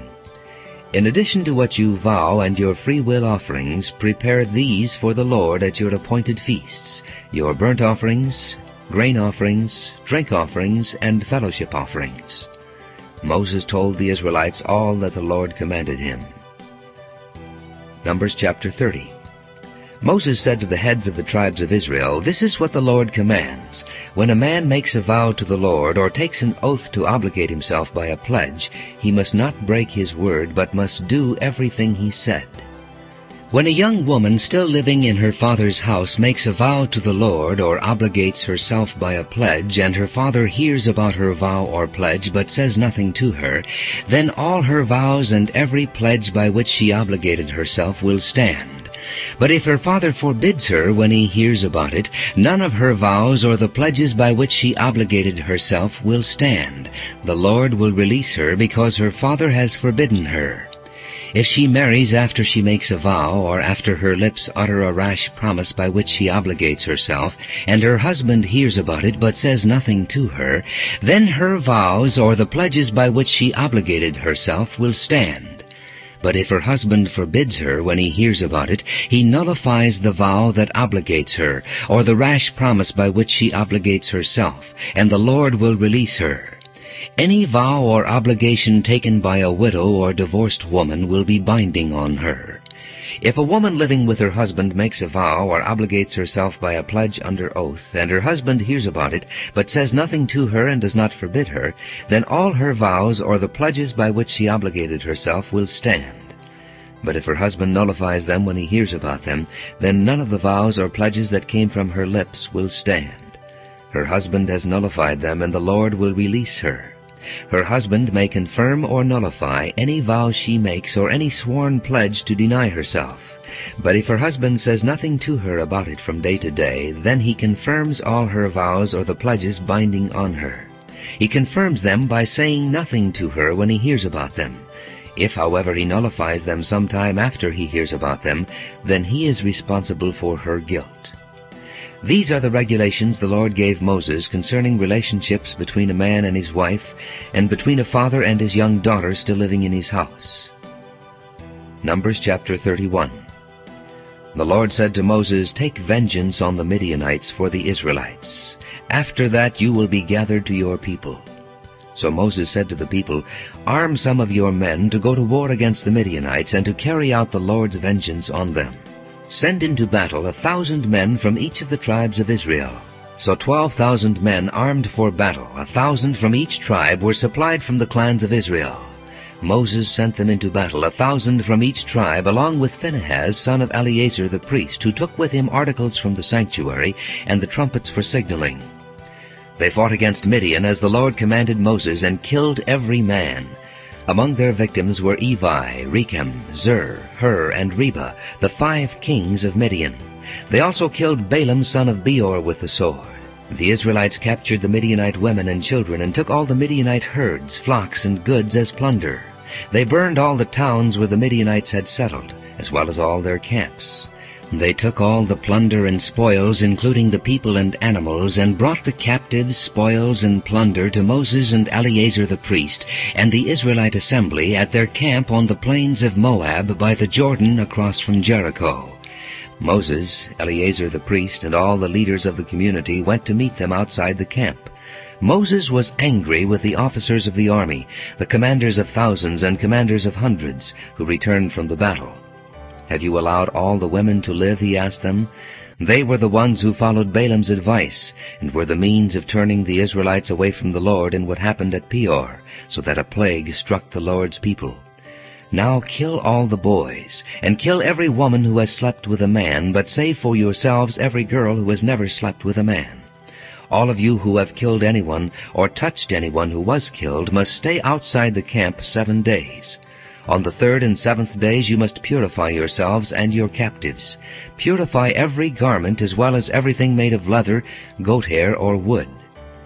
Then Eleazar the priest said to the soldiers who had gone into battle, "This is the requirement of the law that the Lord gave Moses. Gold, silver, bronze, iron, tin, lead, and anything else that can withstand fire must be put through the fire, and then it will be clean. But it must also be purified with the water of cleansing, and whatever cannot withstand fire must be put through that water. On the 7th day wash your clothes, and you will be clean. Then you may come into the camp." The Lord said to Moses, "You and Eleazar the priest and the family heads of the community are to count all the people and animals that were captured. Divide the spoils between the soldiers who took part in the battle and the rest of the community. From the soldiers who fought in the battle set apart as tribute for the Lord 1 out of every 500, whether persons, cattle, donkeys, sheep, or goats. Take this tribute from their half share and give it to Eleazar the priest as the Lord's part. From the Israelites' half, select 1 out of every 50, whether persons, cattle, donkeys, sheep, goats, or other animals. Give them to the Levites, who are responsible for the care of the Lord's tabernacle." So Moses and Eleazar the priest did as the Lord commanded Moses. The plunder remaining from the spoils that the soldiers took was 675,000 sheep, 72,000 cattle, 61,000 donkeys, and 32,000 women who had never slept with a man.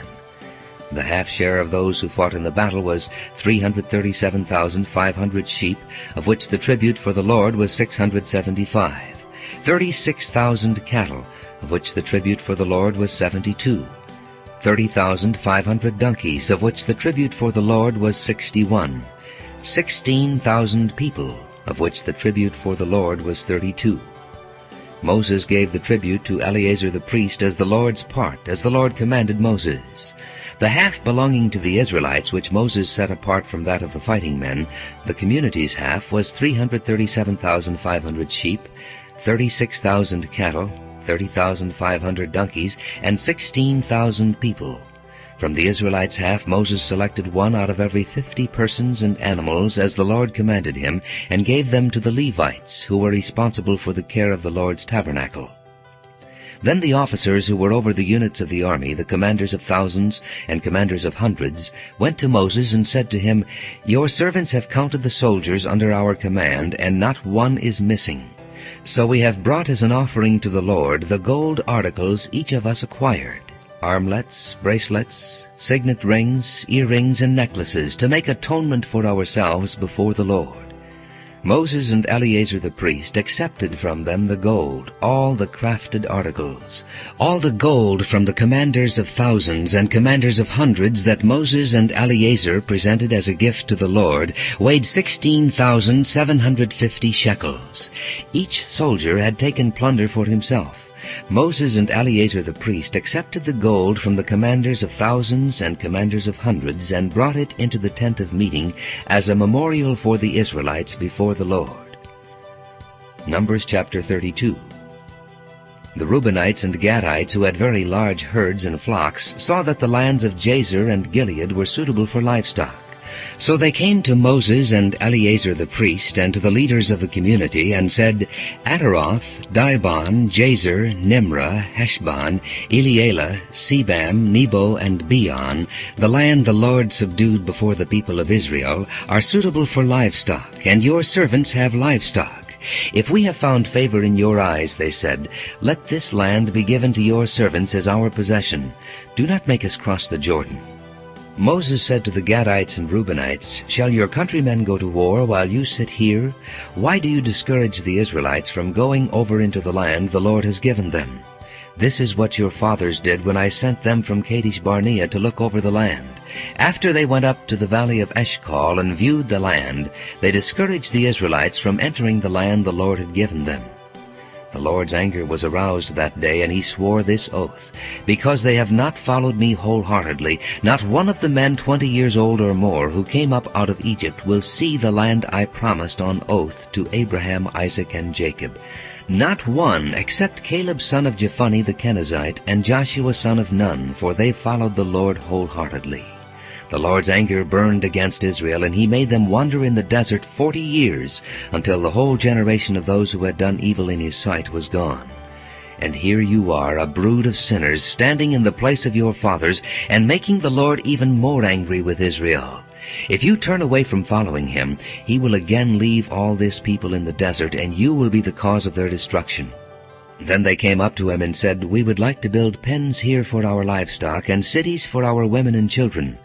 But we are ready to arm ourselves and go ahead of the Israelites until we have brought them to their place. Meanwhile our women and children will live in fortified cities for protection from the inhabitants of the land. We will not return to our homes until every Israelite has received his inheritance. We will not receive any inheritance with them on the other side of the Jordan, because our inheritance has come to us on the east side of the Jordan. Then Moses said to them, If you will do this, if you will arm yourselves before the Lord for battle, and if all of you will go armed over the Jordan before the Lord until he has driven his enemies out before him, then when the land is subdued before the Lord, you may return and be free from your obligation to the Lord and to Israel. And this land will be your possession before the Lord. But if you fail to do this, you will be sinning against the Lord, and you may be sure that your sin will find you out. Build cities for your women and children, and pens for your flocks, but do what you have promised. The Gadites and Reubenites said to Moses, We, your servants, will do as our Lord commands. Our children and wives, our flocks and herds will remain here in the cities of Gilead. But your servants, every man armed for battle, will cross over to fight before the Lord, just as our Lord says. Then Moses gave orders about them to Eleazar the priest, and Joshua son of Nun, and to the family heads of the Israelite tribes. He said to them, If the Gadites and Reubenites, every man armed for battle, cross over the Jordan with you before the Lord, then when the land is subdued before you, give them the land of Gilead as their possession. But if they do not cross over with you armed, they must accept their possession with you in Canaan. The Gadites and Reubenites answered, Your servants will do what the Lord has said. We will cross over before the Lord into Canaan armed, but the property we inherit will be on this side of the Jordan. Then Moses gave to the Gadites, the Reubenites, and the half-tribe of Manasseh, son of Joseph, the kingdom of Sihon, king of the Amorites, and the kingdom of Og, king of Bashan, the whole land with its cities and the territory around them. The Gadites built up Dibon, Ataroth, Aroer, Atroth-Shophan, Jazer, Jogbehah, Beth-Nimrah, and Beth-Haron as fortified cities, and built pens for their flocks. And the Reubenites rebuilt Heshbon, Elealeh, and Kiriathaim, as well as Nebo and Baal-Meon. These names were changed, and Sibmah. They gave names to the cities they rebuilt. The descendants of Machir, son of Manasseh, went to Gilead, captured it, and drove out the Amorites who were there. So Moses gave Gilead to the Machirites, the descendants of Manasseh, and they settled there. Jair, a descendant of Manasseh, captured their settlements and called them Havoth-Jair. And Nobah captured Kenath and its surrounding settlements and called it Nobah after himself. Numbers chapter 33. Here are the stages in the journey of the Israelites when they came out of Egypt by divisions under the leadership of Moses and Aaron. At the Lord's command, Moses recorded the stages in their journey. This is their journey by stages. The Israelites set out from Ramesses on the 15th day of the first month, the day after the Passover. They marched out boldly in full view of all the Egyptians, who were burying all their firstborn, whom the Lord had struck down among them, for the Lord had brought judgment on their gods. The Israelites left Ramesses and camped at Succoth. They left Succoth and camped at Etham on the edge of the desert. They left Etham, turned back to Pi-hahiroth to the east of Baal-Zephon, and camped near Migdal. They left Pi-hahiroth and passed through the sea into the desert, and when they had traveled for 3 days in the desert of Etham, they camped at Marah. They left Marah and went to Elim, where there were 12 springs and 70 palm trees, and they camped there. They left Elim and camped by the Red Sea. They left the Red Sea and camped in the desert of Sin. They left the desert of Sin and camped at Dophkah. They left Dophkah and camped at Elish. They left Elish and camped at Rephidim, where there was no water for the people to drink. They left Rephidim and camped in the desert of Sinai. They left the desert of Sinai and camped at Kibroth-Hattaavah. They left Kibroth-Hattaavah and camped at Hazeroth. They left Hazeroth and camped at Rithmah. They left Rithmah and camped at Rimmon-Perez. They left Rimmon-Perez and camped at Libnah. They left Libnah and camped at Rissah. They left Rissah and camped at Keelatha. They left Keelatha and camped at Mount Shepher. They left Mount Shepher and camped at Harada. They left Harada and camped at Machelath. They left Machelath and camped at Tahath. They left Tahath and camped at Terah. They left Terah and camped at Mithkah. They left Mithkah and camped at Hashmonah. They left Hashmonah and camped at Moseroth. They left Moseroth and camped at Bene-Jaakan. They left Bene-Jaakan and camped at Hor-Haggidgad. They left Hor-Haggidgad and camped at Jotbathah. They left Jotbathah and camped at Abronah. They left Abronah and camped at Ezion-Geber. They left Ezion-Geber and camped at Kadesh in the desert of Zin. They left Kadesh and camped at Mount Hor on the border of Edom. At the Lord's command, Aaron the priest went up Mount Hor, where he died on the first day of the 5th month of the 40th year after the Israelites came out of Egypt. Aaron was 123 years old when he died on Mount Hor. The Canaanite king of Arad, who lived in the Negev of Canaan, heard that the Israelites were coming. They left Mount Hor and camped at Zalmonah. They left Zalmonah and camped at Punon. They left Punon and camped at Oboth. They left Oboth and camped at Ie-Abarim on the border of Moab. They left Iam and camped at Dibon-Gad. They left Dibon-Gad and camped at Almon-Diblathaim. They left Almon-Diblathaim and camped in the mountains of Abarim near Nebo. They left the mountains of Abarim and camped on the plains of Moab by the Jordan across from Jericho. There on the plains of Moab they camped along the Jordan from Beth-Jeshemoth to Abel-Shittim. On the plains of Moab by the Jordan across from Jericho, the Lord said to Moses, "Speak to the Israelites and say to them, when you cross the Jordan into Canaan, drive out all the inhabitants of the land before you. Destroy all their carved images and their cast idols, and demolish all their high places. Take possession of the land and settle in it, for I have given you the land to possess. Distribute the land by lot according to your clans. To a larger group give a larger inheritance, and to a smaller group a smaller one. Whatever falls to them by lot will be theirs. Distribute it according to your ancestral tribes. But if you do not drive out the inhabitants of the land, those you allow to remain will become barbs in your eyes and thorns in your sides. They will give you trouble in the land where you live, and then I will do to you what I planned to do to them." Numbers chapter 34. The Lord said to Moses, "Command the Israelites and say to them, when you enter Canaan, the land that will be allotted to you as an inheritance will have these boundaries. Your southern side will include some of the desert of Zin along the border of Edom. On the east, your southern boundary will start from the end of the Salt Sea, cross south of Scorpion Pass, continue on to Zin, and go south of Kadesh Barnea. Then it will go to Hazar Adar and over to Asmon, where it will turn, join the Wadi of Egypt, and end at the sea. Your western boundary will be the coast of the Great Sea. This will be your boundary on the west. For your northern boundary, run a line from the Great Sea to Mount Hor, and from Mount Hor to Lebo-Hamath. Then the boundary will go to Zedad, continue to Ziphron, and end at Hazar Enan. This will be your boundary on the north. For your eastern boundary, run a line from Hazar Enan to Shepham. The boundary will go down from Shepham to Riblah on the east side of Ain, and continue along the slopes east of the Sea of Kinnereth. Then the boundary will go down along the Jordan and end at the Salt Sea. This will be your land with its boundaries on every side." Moses commanded the Israelites, "Assign this land by lot as an inheritance. The Lord has ordered that it be given to the 9½ tribes. Because the families of the tribe of Reuben, the tribe of Gad, and the half-tribe of Manasseh have received their inheritance.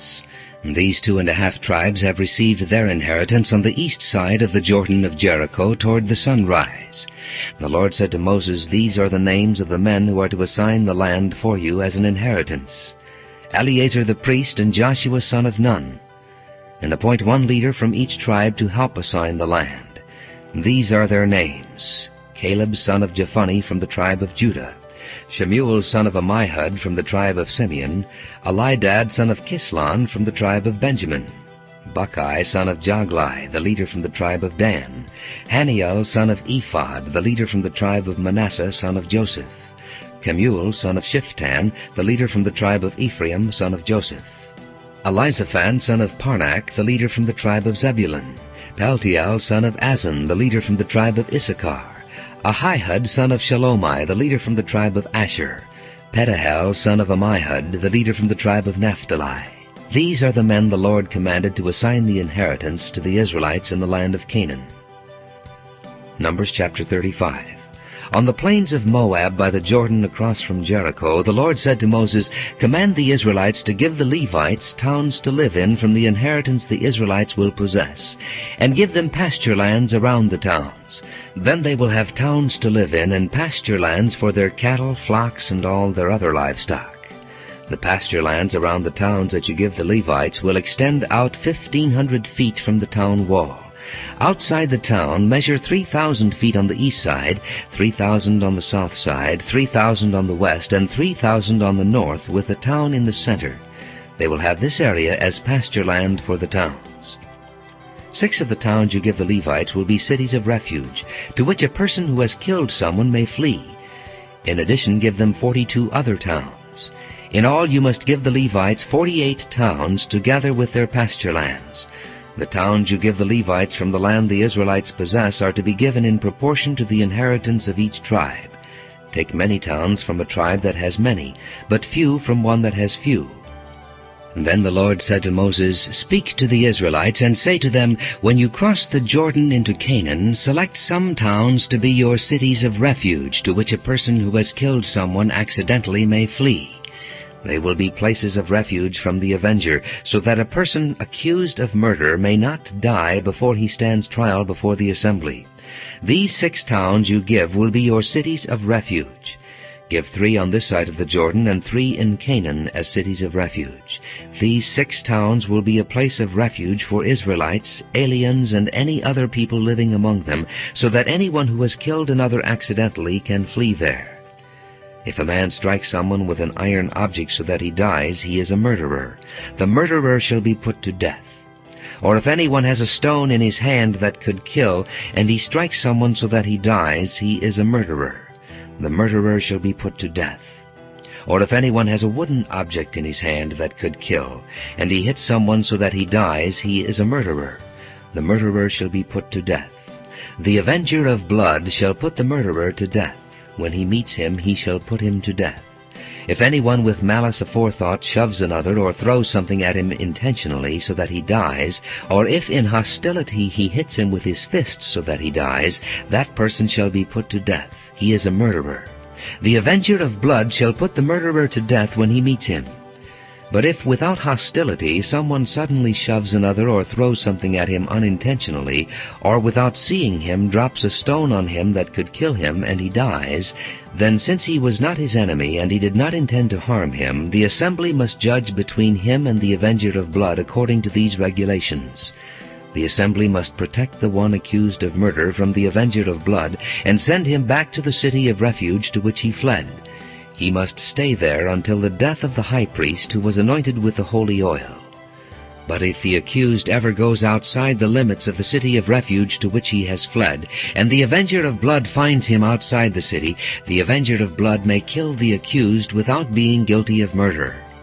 The accused must stay in his city of refuge until the death of the high priest. Only after the death of the high priest may he return to his own property. These are to be legal requirements for you throughout the generations to come, wherever you live. Anyone who kills a person is to be put to death as a murderer only on the testimony of witnesses. But no one is to be put to death on the testimony of only one witness.